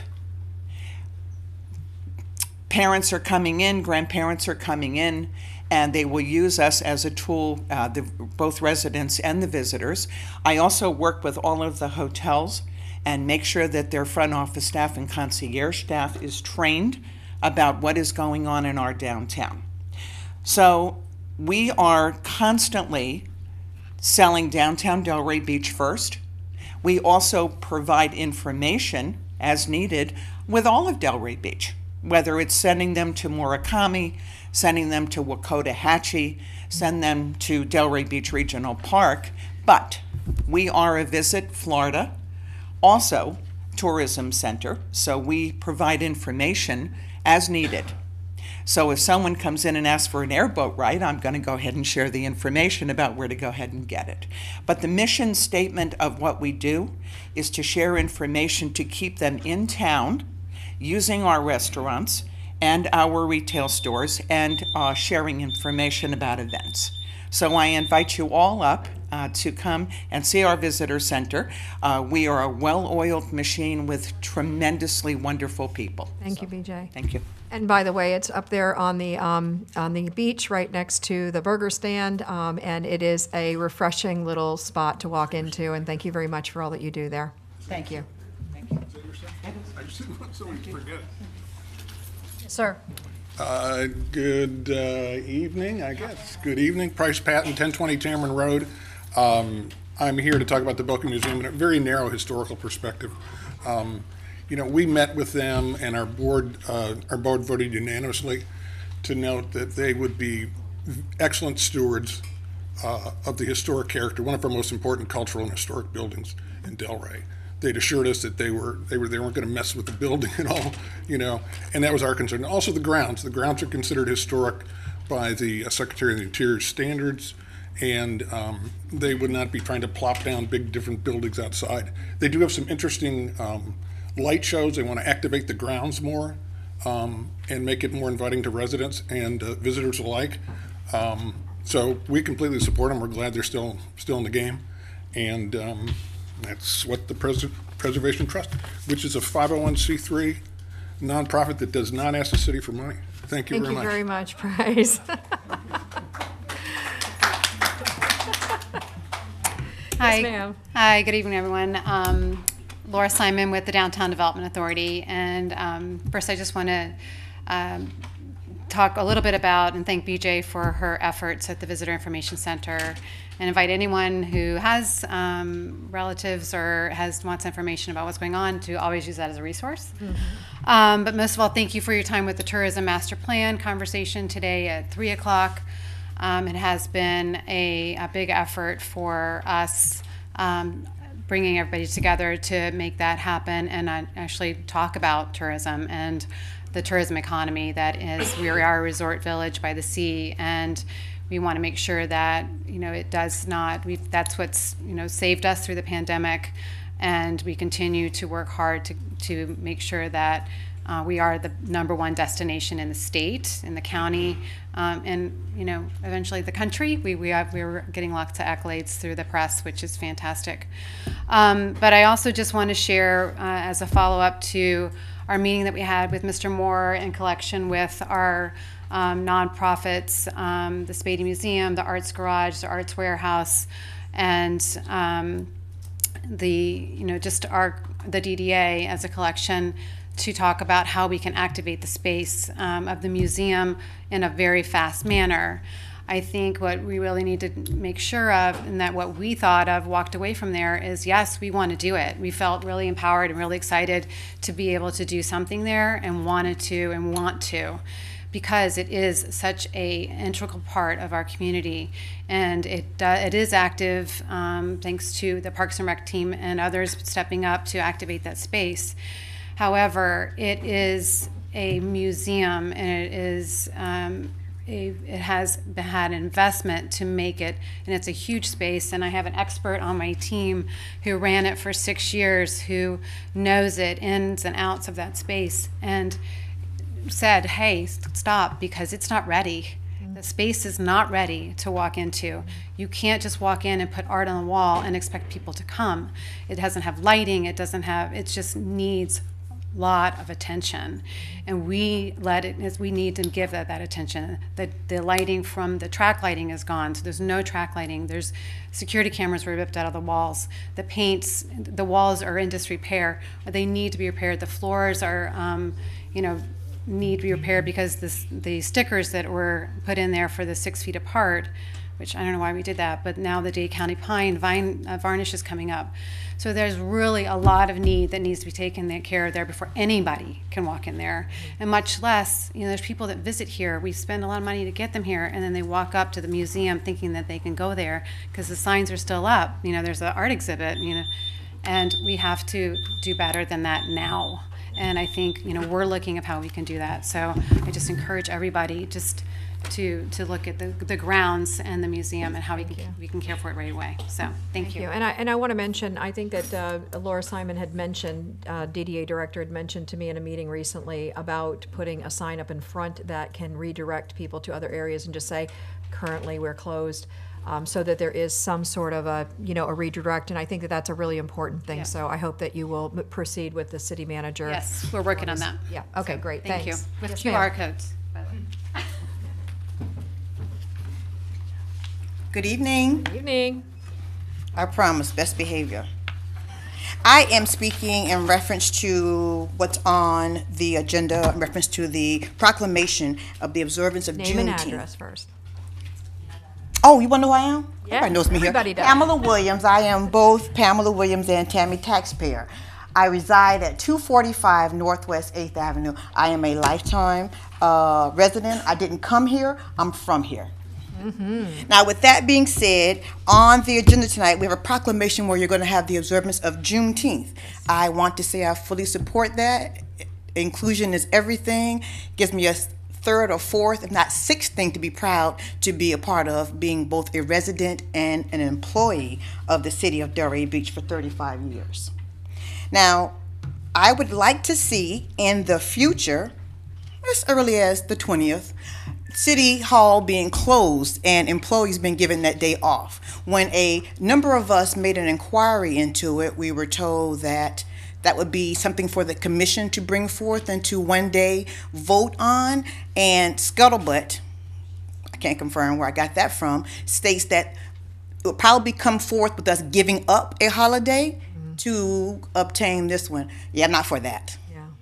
Any additional ones, will be greatly appreciated. And again, thank you all for appearing to the observance of Juneteenth, it being a federal holiday. And well, next year I won't be here to get it off, but hey, I'll be Tammy Taxpayer, and I'll have one day to complain about I can't pay my water bill, can't get a hold of anybody. So thank you all so much for observing that. And yeah, we need to get that day off, maybe on the 20th of this month.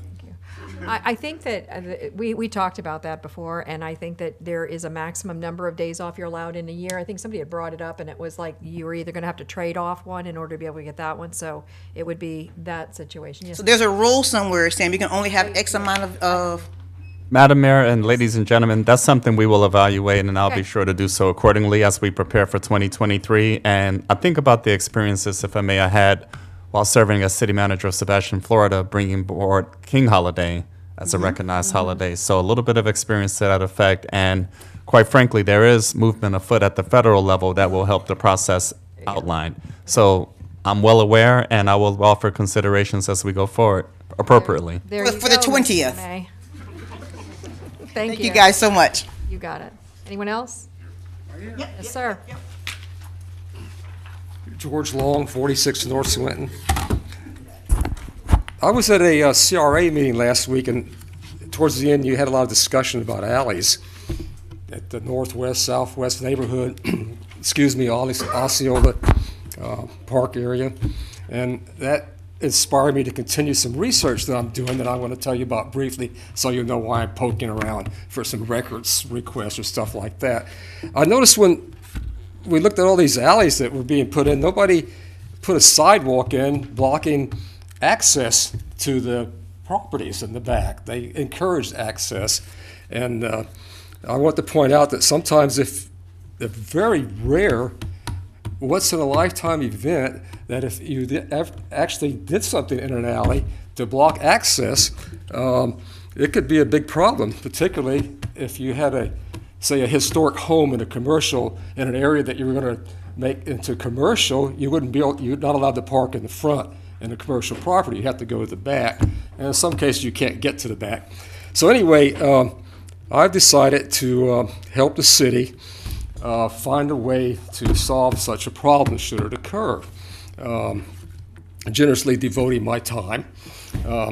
And sometimes it could be just as simple as just giving a credit for some parking places, saving somebody maybe a $100,000 loss, which sounds like an exaggeration, could be handled as easy as that.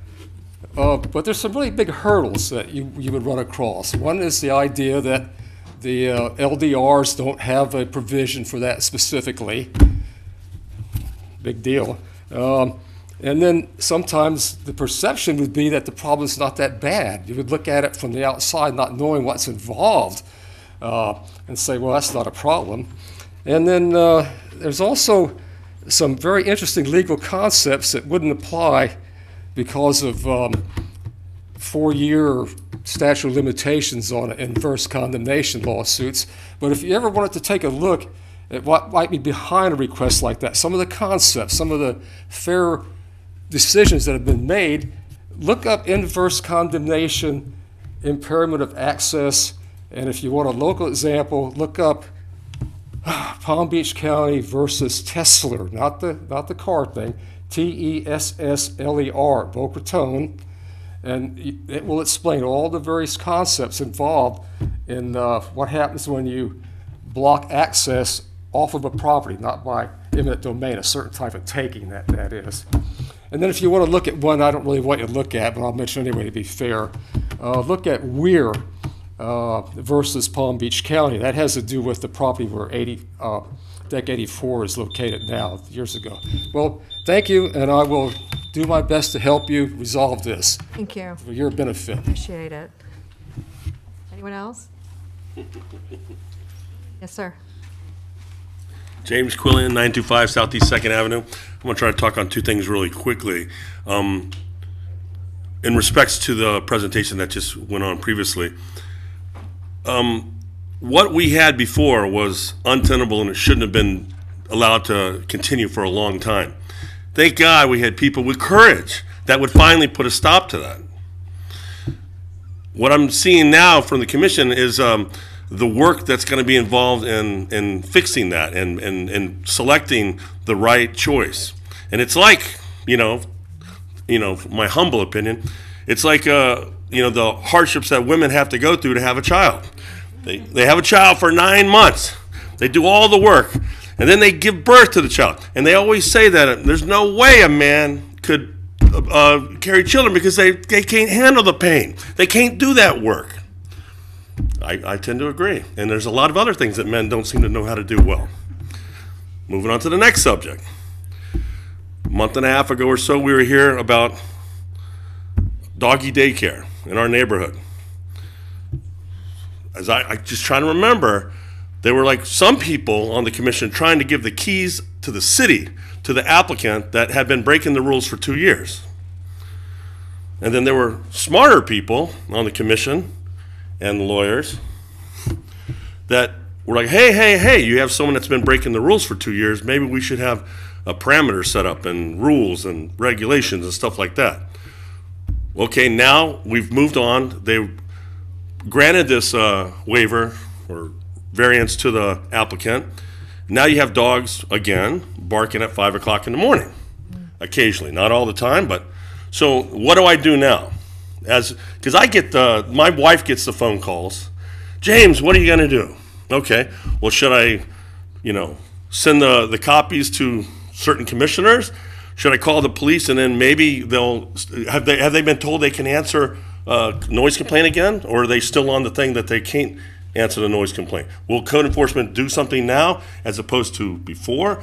I don't know, because before I think we had gone back to the days of Al Jaquette, where a commissioner maybe called certain departments in the city and was putting their finger on the scale of justice. Now, what do I do in this situation? Because they're asking me. So now I'm asking you. Thank you very much. Thank you.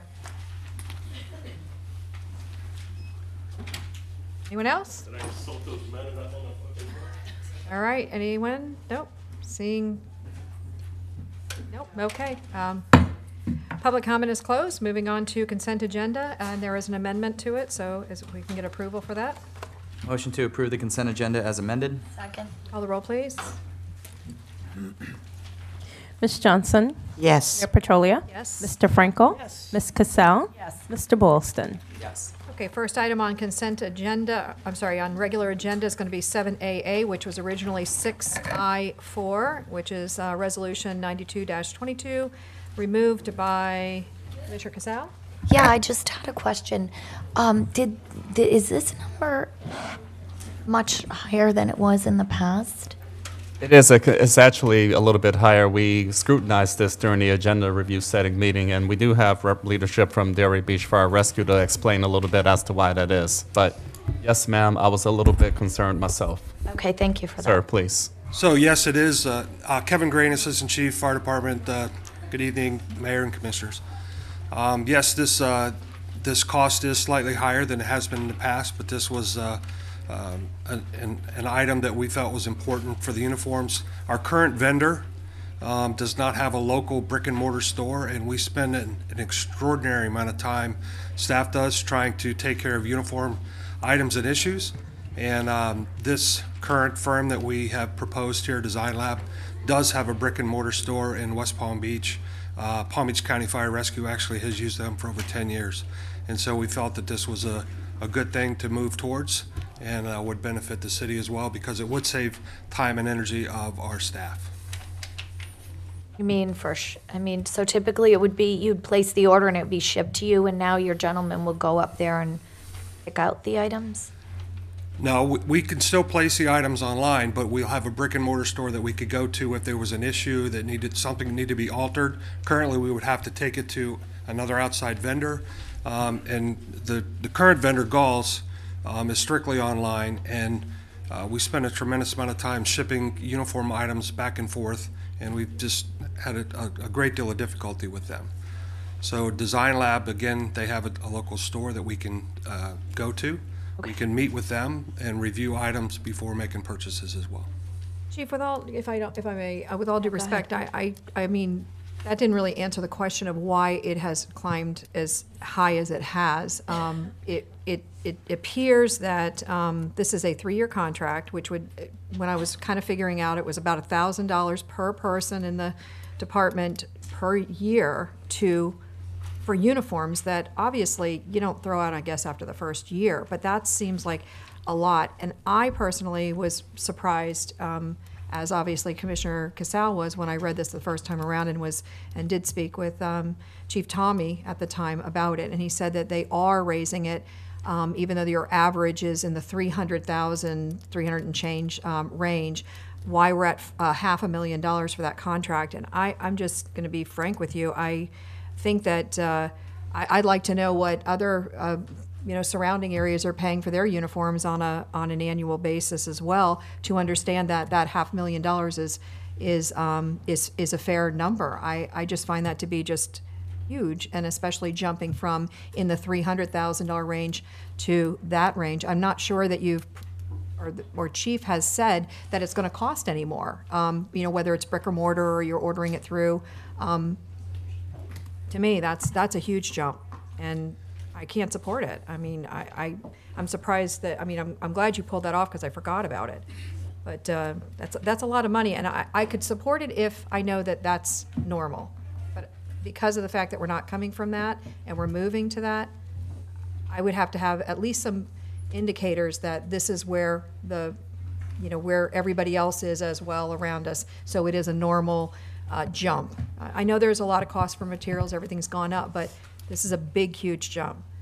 So, and Mr. Moore, I think that, this is your add on to the contract. Did you do any background checking on how much other our neighboring communities are spending on their uniforms? On a whimsical basis, and it's fairly consistent, quite frankly. And again, my interest was to engage in a much deeper dive, truly analytically, in terms of what's happening in that regard. So there is some element of price increases in this realm.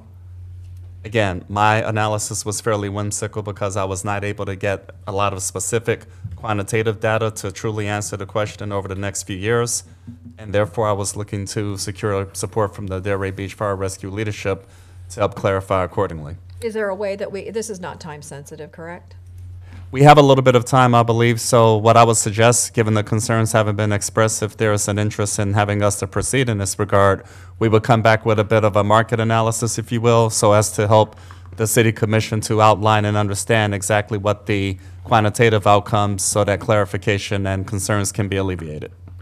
Thanks. I hope you're comfortable, because it is quite a substantial increase, and typically when you're doing a contract for the long term, there's a discount built in, and but I'm sure you're excited about Station 113, so this one. Yes, I'm Chairman, if that's going to be what we're going to do, during my recent station tour, I was amazed by one.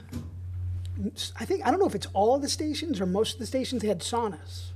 Oh, yeah. And the reason why they have saunas is because after they go on a call, they have to decontaminate, and there's certain things they have to do. So I would support getting that information from our neighbors, but I'd like to know on these 24-hour shifts these men and women do, how many times they have to change. I don't know the answer, and I don't need it tonight because we're going to bring it back, it sounds like, but I think that's very important to have that information. Sure. Yeah. The actual cost increase is approximately $30,000 a year over what we currently are budgeted for. So. Right. I know the $555,000 is a large number over the 3 years, but again. I was just going to say, I don't know if it's necessarily time sensitive, but I think they wanted this contract to overlap with the current vendor so that they're not in a position where, if this company doesn't work out, they don't have a vendor to supply the uniform. So I think it was more of a comparative. I don't know how that affects the bottom line. Chief Tommy did communicate with me earlier today, and they do go through uniforms a lot because when they're involved in hazmat issues and, medical issues, the uniforms get to a point where they can't be utilized anymore. But I was just going to say, if you wanted to defer it until the next meeting. I would recommend that, July 12th. And just get the information as to what our neighboring towns are paying on an annual basis. I think that would appease me, and you can do it on a per person basis, or you can just do it. I know that our neighbor to the north of us is about the same size organization. So just kind of getting an idea so that we know. That's all. So I'll just add that in the future, Mr. Moore, if you have a concern like this, that it's brought up. Of course. We had our meeting, our pre-commission meeting yesterday. Yes, sir. Yeah, I agree. Concerns about tomorrow? Nope. But you had one. And this is one that probably should have been brought up. So I'm glad you're sharing it now. But if we could be a little bit more proactive so we're not in this type of situation. Fair enough. So direction is to bring back the matter July 12th, regular city commission meeting. That is 4 weeks from now, to include the additional background information so that we can prepare accordingly. Need a motion. So moved. Okay. Second. Call the roll, please. Mayor Petrolia, Yes. Mr. Frankel? Ms. Cassell? Yes. Mr. Boylston? Ms. Johnson? Yes. Okay, moving on to regular agenda, 7A, and this is a quasi-judicial item on our agenda, so I'm going to read the quasi-judicial rules into the record. This hearing shall be conducted in accordance with quasi-judicial rules. The applicant and the city will be allowed 20 minutes each to present their case. The public shall be allowed to speak for 3 minutes each, or a maximum of 6 minutes if a person represents an organization or a group of people who are present but agree not to speak. The city commission staff and the applicant may be allowed to cross-examine a witness. The city and the applicant will be allowed to offer rebuttal testimony. The decision to approve or deny an application or appeal may not be legally made upon a personal views as to whether a project is a good project or not, nor may a decision be based on the number of citizens who support or oppose a particular project. The law requires that all decisions must be based on whether or not the project meets the requirements of law, the comprehensive plan, and the land development regulations. So at this point in time, if there's anybody who's going to be speaking on resolution 74-22 or 89-22, which is 7B. Let me see if there's any others. Are there any others? Do you know? I think that's it. Yeah, just those two. Please stand and raise your hand and be sworn in. By the authority vested in me as a notary of the state of Florida, do you swear or affirm that the testimony you're about to give is the truth, the whole truth, and nothing but the truth? Thank you. Okay, so let's talk about ex parte communication on the 7A, which is the SWAN, I believe. Any ex parte communication? Yes, I met with the applicant and the representation. Okay. Yes, I met with the attorney. Okay, and I believe I spoke with the applicant, Mr. Schiller, and Mr. Costello. I spoke with Mr. Schiller as well. Okay, and I didn't have an opportunity. I know I had the invite, but I didn't speak with anybody. But if there was anything, it would be on my server. Okay, so at this point in time, let's let the staff go ahead and put the file into the record. Good evening, Anthea Giniotis, Development Services Director, and I'd like to enter file 2022-062 into the record. Mr. Schiller is here with an explanation of the request. Very good. Thank you so much, Mayor and Commissioners. Before I begin, may I pass out this letter? This is from a community member. She actually wrote a note to each one of you, so I just wanted to put that into the record and make sure you had a chance to see that before I got started tonight. Good evening. My name is Neil Schiller with the Government Law Group right across the street at 137 Northwest 1st Avenue in Delray Beach, Florida. I'm here tonight representing the Delray Swan project with my cohort Jeff Costello. Get started. I have 42 slides. I have 20 minutes. That's less than 30 seconds a slide, so I'm going to go fast. So we're requesting tonight is a waiver from this code section to allow us to submit an application to abandon a sidewalk easement and Southeast 2nd Avenue. Again, we feel the waiver should be approved because we'll convey the necessary easements to the city. There's a precedent that's been set. This is a blighted roadway that will be substantially improved, as well as the pedestrian and multimodal experience and connections. So here is why we need the waiver. You can see the highlighted code section that says streets and alleys may not be abandoned. We're here tonight because of the word may and not shall. If it was shall, I know we would not be here tonight. So this is permitted by your code specifically. Here are the 4 waiver criteria. And again, we're not focused on the actual abandonment tonight, just on the waiver to allow us to submit an application, go through the process, and then hopefully would come before Planning and Zoning and this board. This is an aerial of the location. You can see that this is the west side of Southeast 2nd Avenue. The road is actually, there are 2 Southeast 2nd Avenues in the city. It's bisected, or they're bisected by the FEC railway. This is the creation of Second Avenue, and what we're seeking to be abandoned is that yellow area. And what's interesting, important to note here is that when this was created, it created an irregularly shaped city block that is not your typical 285 foot by 600 foot rectangle. It's more of a trapezoidal form. This is Southeast 2nd Avenue prior to the P3 that occurred that installed parking spaces, and you can see a couple of things. Very, very small sidewalk area on Southeast 2nd Avenue on the north side, and then in the middle of the block you see the cars backing into Southeast 2nd Avenue to leave that business, which is clearly an unsafe traffic issue. After the P3, you can see the parking spaces have been installed, lighting has been installed, the general beautification of the area has started, and this application would continue that. So if this were to be abandoned, we have some designs that we wanted to show you that really convey what we're trying to do, which is increase pedestrian activity and multimodal activity while making this beautiful and safe for the residents. This is the northeast corner of 2nd and 2nd. You can see several people gathering on that corner with the... Hold on just a second. I'm sorry to interrupt. Yes. I actually think that it's inappropriate for the commission to consider what the project's going to look like. The basis for this waiver is simply to allow Mr. Schiller's client to submit an application for an abandonment. This is not a site plan approval, and so I would caution the commission in considering any testimony or evidence to that effect. Thank you. All right, thank you. You get the idea of what we're trying to do here with the abandonment and what it potentially could look like. And I'm not going to dwell on it, but there are large pedestrian spaces and increased landscaping and sculptures, and most importantly, this wave feature, which is one of the things that the abandonment allows us to do, is create this beautiful brick paver for Southeast 2nd Avenue. So how would this work? We would intend to maintain and enhance all the existing vehicular and pedestrian access and connectivity. We would deliver all the necessary easement agreements to the city, all the utilities, access, traffic enforcement, etc.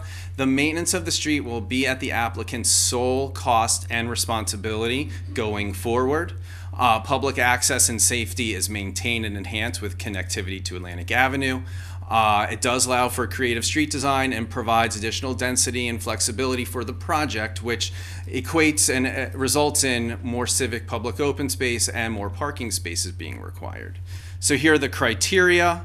It shall not adversely affect the neighboring area. In fact, we think this abandonment will positively impact the neighboring area because of the beautiful street paver design, because of the increased opportunities for pedestrian connectivity, multimodal connectivity, increased and improved street lighting and landscaping. Again, this will actually be a significant benefit. It shall not significantly diminish the provision of public facilities. Again, the applicant's providing all the easements to the city, including access, sidewalk, public parking, landscaping, and lighting, utilities, and traffic enforcement. And it's important, we'll get to this, 2nd Avenue, or this Southeast 2nd Avenue, the west side, was not included in the 2017 CRA City 2nd Street Avenue Beautification Project or the current City CRA Neighborhood Improvement Project. So another criteria is not to create an unsafe situation. And again, by improving the pedestrian activity and multimodal environment, we're actually making the street safer. Just by adding lighting on that street, we're making it safer. By adding more sidewalks, we're making it safer. Does not result in the grant of special privilege. So there have been 3 other different precedents in terms of abandonments that have maintained public access as part of a new development, which have resulted in streets that have exceeded actually the city standards. This has occurred at Astor Condominium, Caspian Apartments, Atlantic Crossing. And again, this is Northeast 7th Ave, which was abandoned to accommodate Atlantic Crossing as part of the settlement agreement. So in the CBD, if you're going to get a waiver, you need 4 more conditions that you have to meet. A is not result in an inferior pedestrian experience along a primary street. Well, not only is Southeast 2nd Avenue a secondary street, but we're actually significantly improving the pedestrian experience on that street by proposing a complete street design and pedestrian experience. And again, the abandonment and the project will be a significant improvement to that experience. B is shall not allow the creation of significant incompatibilities with nearby buildings or uses of land. Actually, the Southeast 2nd Avenue and the development or abandonment of an, and the resulting project will actually improve the transition from the FEC Railroad to the single-family residential that is to the west of the project. Additionally, the neighboring property owner to the south and my client have already come to terms. They have approved all the necessary applications and fully support the project. If this project or if this street were to be abandoned, the neighbor to the south would convey his interest to that street to my client, and they have already worked out that deal. And in return, we would give them the necessary access easements for his property. The third CBD-specific waiver condition is shall not erode connectivity of the street or sidewalk network or negatively impact the adopted bicycle and pedestrian plan. And again, we're actually doing the opposite. We are improving the connectivity of the street and sidewalk network from 2nd Avenue all the way it creates a great connection to Atlantic Avenue. New sidewalks, new landscaping, new lighting, pedestrian-oriented spaces, and plazas. And then the last CBD-specific waiver condition is not reduce the quality of civic open spaces provided under the code. And actually, because of this abandonment, we're providing an additional almost 2,000 square feet of civic open space as part of the project and as part of the resulting abandonment if it were to be approved. Other considerations related to the waiver and the abandonment, there are 4. 1, this area needs stabilization. It says so in your code. Not in your code, in your comprehensive plan. The highlighted map is right there for you. Secondly, as I alluded to earlier, there have been 2 projects on this street or around this street, and none of them have really impacted Southeast 2nd Avenue at all. This 2017 City CRA project was only focused on the east Southeast 2nd Avenue, not on the west side. The only project that's been done, substantive project other than some milling and paving that was recently done, was the street lighting and parking project as part of the P3. The current Osceola Park City CRA project has almost every street in this neighborhood affected or touched or improved except Southeast 2nd Avenue. You can see the graphic right here. It's one of the only streets that's not impacted at all by the City CRA project. Ladies and gentlemen, we are willing to do the work and spend the money to upgrade the street and bring it up to Delray Beach standards. As you've heard me multiple times as part of the Delray Beach Swan project, we meet a multitude of ideas and intentions of the Osceola Park Master Plan, lighting, landscaping, parking, and all of the strategies. These are just highlighted for you so you can see how we are consistent with the Osceola Park Master Plan and the update. So there are some public benefits of the abandonment. We address the needs of Southeast 2nd Avenue without costing the city any money. The streetscape will be maintained in perpetuity at the applicant's sole cost and expense. The resulting abandonment would not increase the height of the building at all. It only actually makes it 5 feet wider. It does result in more civic open space, more parking spaces, allows for greater design flexibility. And there are and the applicant does have rights to both sides of the road, which is a unique situation in this aspect. In response to staff concerns, they're concerned about tremendous benefits to the applicant, which I'll get into about the net impact of the abandonment and the costs associated with that, negative impacts on the neighborhoods, and setting a precedent.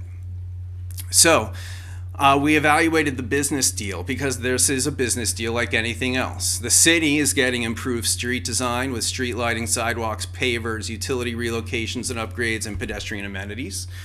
Additionally, there's continued maintenance and improvement of Southeast 2nd Avenue, along with 6 more workforce housing units as promised, and 2,000 plus or minus square feet of more civic open space. What's the developer getting? Well, the developer is getting 18,700 square feet of land to use for density purposes.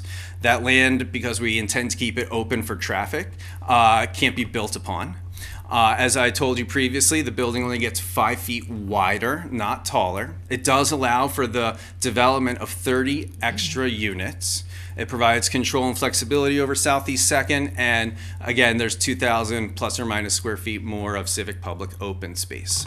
So what we did is we looked at the costs, and we really wanted to give you a true picture of what these costs are. So we hired Burkhart Construction, who recently completed Clematis Street in West Palm Beach, Florida. And if you haven't been, it is beautiful brick pavers now. We asked them, based on our plan that I showed you the photos that you're not supposed to remember, that plan cost $3.9 million to construct with everything, it's utilities, street lighting, bricks, etc., and that's broken up. So that's $3.9 million. So then we looked at, well, what if we built the Swan, and then how are we going to, if we sold it, what are the per unit costs going to be, or price per unit?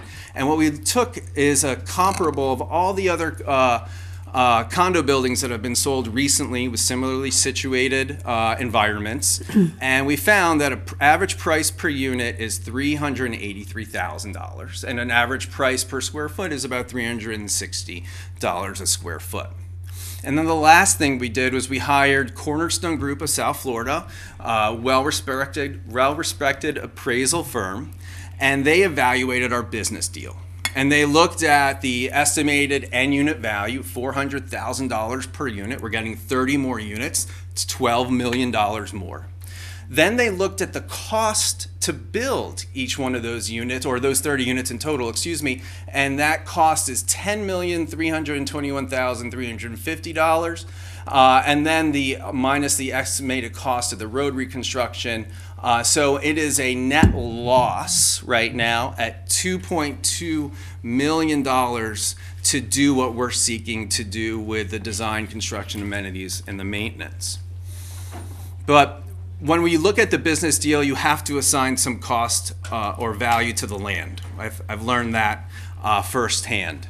So with that being said, this is what the business deal looks like. There's a $3.9 million cost for the improved street design with the broken up costs. That utility relocate and upgrade is substantial and something that I believe the city would have to do at some point in the future. So anyway, what you look at is essentially a $374,000 cost to the applicant if you assign the $100 square foot cost of the land that we're seeking to get via the abandonment.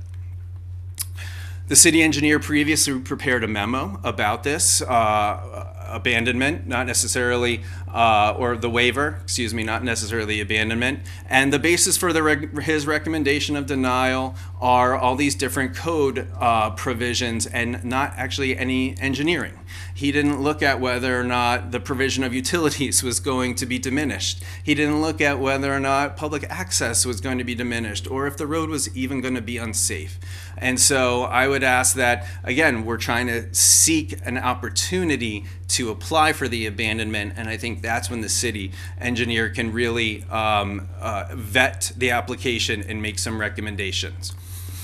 Neighborhood support, there hasn't been any opposition to this project. We've reached out personally to every property owner in the area. Our thumbs up is an indication that the property owner supports the project. We have more than 160 petitions and letters that we've collected. The letter that I passed out before you is from Remus Shutters, Michelle Remus. She took the time to write a little blurb about the lack of sidewalks on Southeast 2nd Avenue and how we need more sidewalks there. And this project, or this abandonment, would start that. This waiver would start the abandonment, which would start that project. And in conclusion, I'm making it with time to spare, Mayor. In conclusion, we meet all the criteria for the waiver. We really feel that this is a unique situation. This is a uniquely situated lot located next to the FEC corridor with a applicant that is willing to invest millions of dollars into this area that, frankly, for whatever reason, the city hasn't. And we're looking to upgrade and improve the area, and we hope with your vote tonight we'll be able to start to do that. And we're here to answer any questions. Thank you. Thank you, Neil.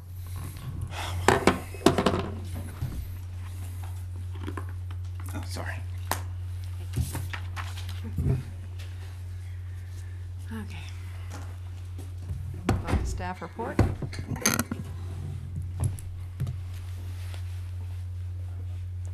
Okay, so this is a waiver to allow the consideration of an alley abandonment. Ultimately, the right-of-way in question, of course, is Southeast 2nd Avenue, which extends between Southeast 2nd Street and Southeast 2nd 3rd, where the road then doglegs. The zoning is commercial core. This is the central business district, the railroad corridor sub-district, where we just processed a amendment to allow increased density and intensity up to 70 units per acre in this district. It's the highest in the downtown as an effort to spur redevelopment. So there is a project at play. I'm not going to show you images of it, but ultimately this project came in with the abandonment request, with easement abandonment requests, and to really move forward with another round of technical advisory committee comments and take it ultimately to the boards, we kind of need to know the boundary of the property, because ultimately that affects things like density, setbacks, FAR, and other things. So why do we need the waiver to even consider this in the first place? When the overhaul of the Central Business District LDRs was conducted in 2015, this section was added. And it was added with the purpose and intent under 4413J that the highly connected street and block structure of the downtown CBD area is a critical component of the cultural and historical character of the city. The network fosters multimodal options by reducing bike and walk distances, and allows, I think I've done some paraphrasing or bad grammar, and allows traffic to disperse. So this overall grid that is part of downtown is part of the character that makes downtown great. And so ultimately, I think the concern was after repeated different chipping away of the grid had happened over the years, the commission at the time wanted to add an extra safeguard in to make it not quite such a clear process to abandon streets. And the actual waiver provision is in that section, and it says streets and alleys may not be abandoned, vacated, or closed to accommodate new development. The mobility element of the Always Delray plan also states, do not grant abandonment of right-of-way unless it's conclusively demonstrated that there is not, nor will there be, a need for the use of the right-of-way for any public purpose. So when you are asking to abandon a right-of-way and you're at the same time offering vehicular pedestrian access and utility easements, clearly that area still has a public purpose that is needed. So that's an issue. Osceola Park redevelopment plan, while it does not specifically direct any specific improvements to Second, it also does not direct the city to use as a tool to incentivize redevelopment to consider giving up its streets and alleys to increase development potential. So downtown's hopping. A lot of you certainly talked to me about the many, many projects going on downtown. And I think it's important to recognize that we have significant development happening downtown that has not necessitated the abandonment of streets and alleys. Everything from the Delray Market to hotels to residential, which have all managed to redevelop, maintaining the city's grid. What abandonments do is it limits our ability to regulate street and road and access closures. And it does increase the scale and mass. I mean, ultimately, Worthing Place is a bigger building because the alley was eventually absorbed within that project. And of course, so we've moved from a scale of the Colony Hotel to a scale of Atlantic Crossing, where Northeast 2nd was given up, which ultimately increases it. Now, it was given up for the idea of very similar of a different type of street design and materials, but ultimately the city does not control public access. How long is the road going to be closed? When are things going to happen with it? This is a very similar proposal to what was kind of added to the code in 2015 for those concerns. So when we look at this project, and this piece is not in but is cooperating, so even though it's not in the boundary, they are, participating. Here's a view of the street today. There were some improvements. One of the owners did a really remarkable thing, in my opinion, which got FEC to agree to allow public parking in their right-of-way, which is a benefit both to the property but also to the city. We have, this is the piece on the end. And so while, yes, there have not been major improvements to the street, until recently, it has been owned by various different owners with different driveways, and part of the benefits of a cohesive development coming, while some of us don't like when the really big developments come in, they are also an opportunity to get a consistent design implemented together at the same time for the whole street. So what will the abandonment do? So the development, by abandoning 18,600 square feet and turning it into an access easement, increases the FAR of the project by about 55,000 square feet. We round density down, but again, we've got to get those exact numbers to figure out exactly what the development can build. It would result in 29 additional units if that's what it's used for. Of those 29, 6 would be workforce. This district requires 20% workforce, so that's a benefit. And the civic open space requirement for the development would increase my estimate was 1,674, but around 2,000 square feet I think is fair. So, I mean, ultimately, the considerations are, does a public purpose remain? Is eroding the public, how much does this erode the public street network? It does terminate where 3rd ends. The 2nd doesn't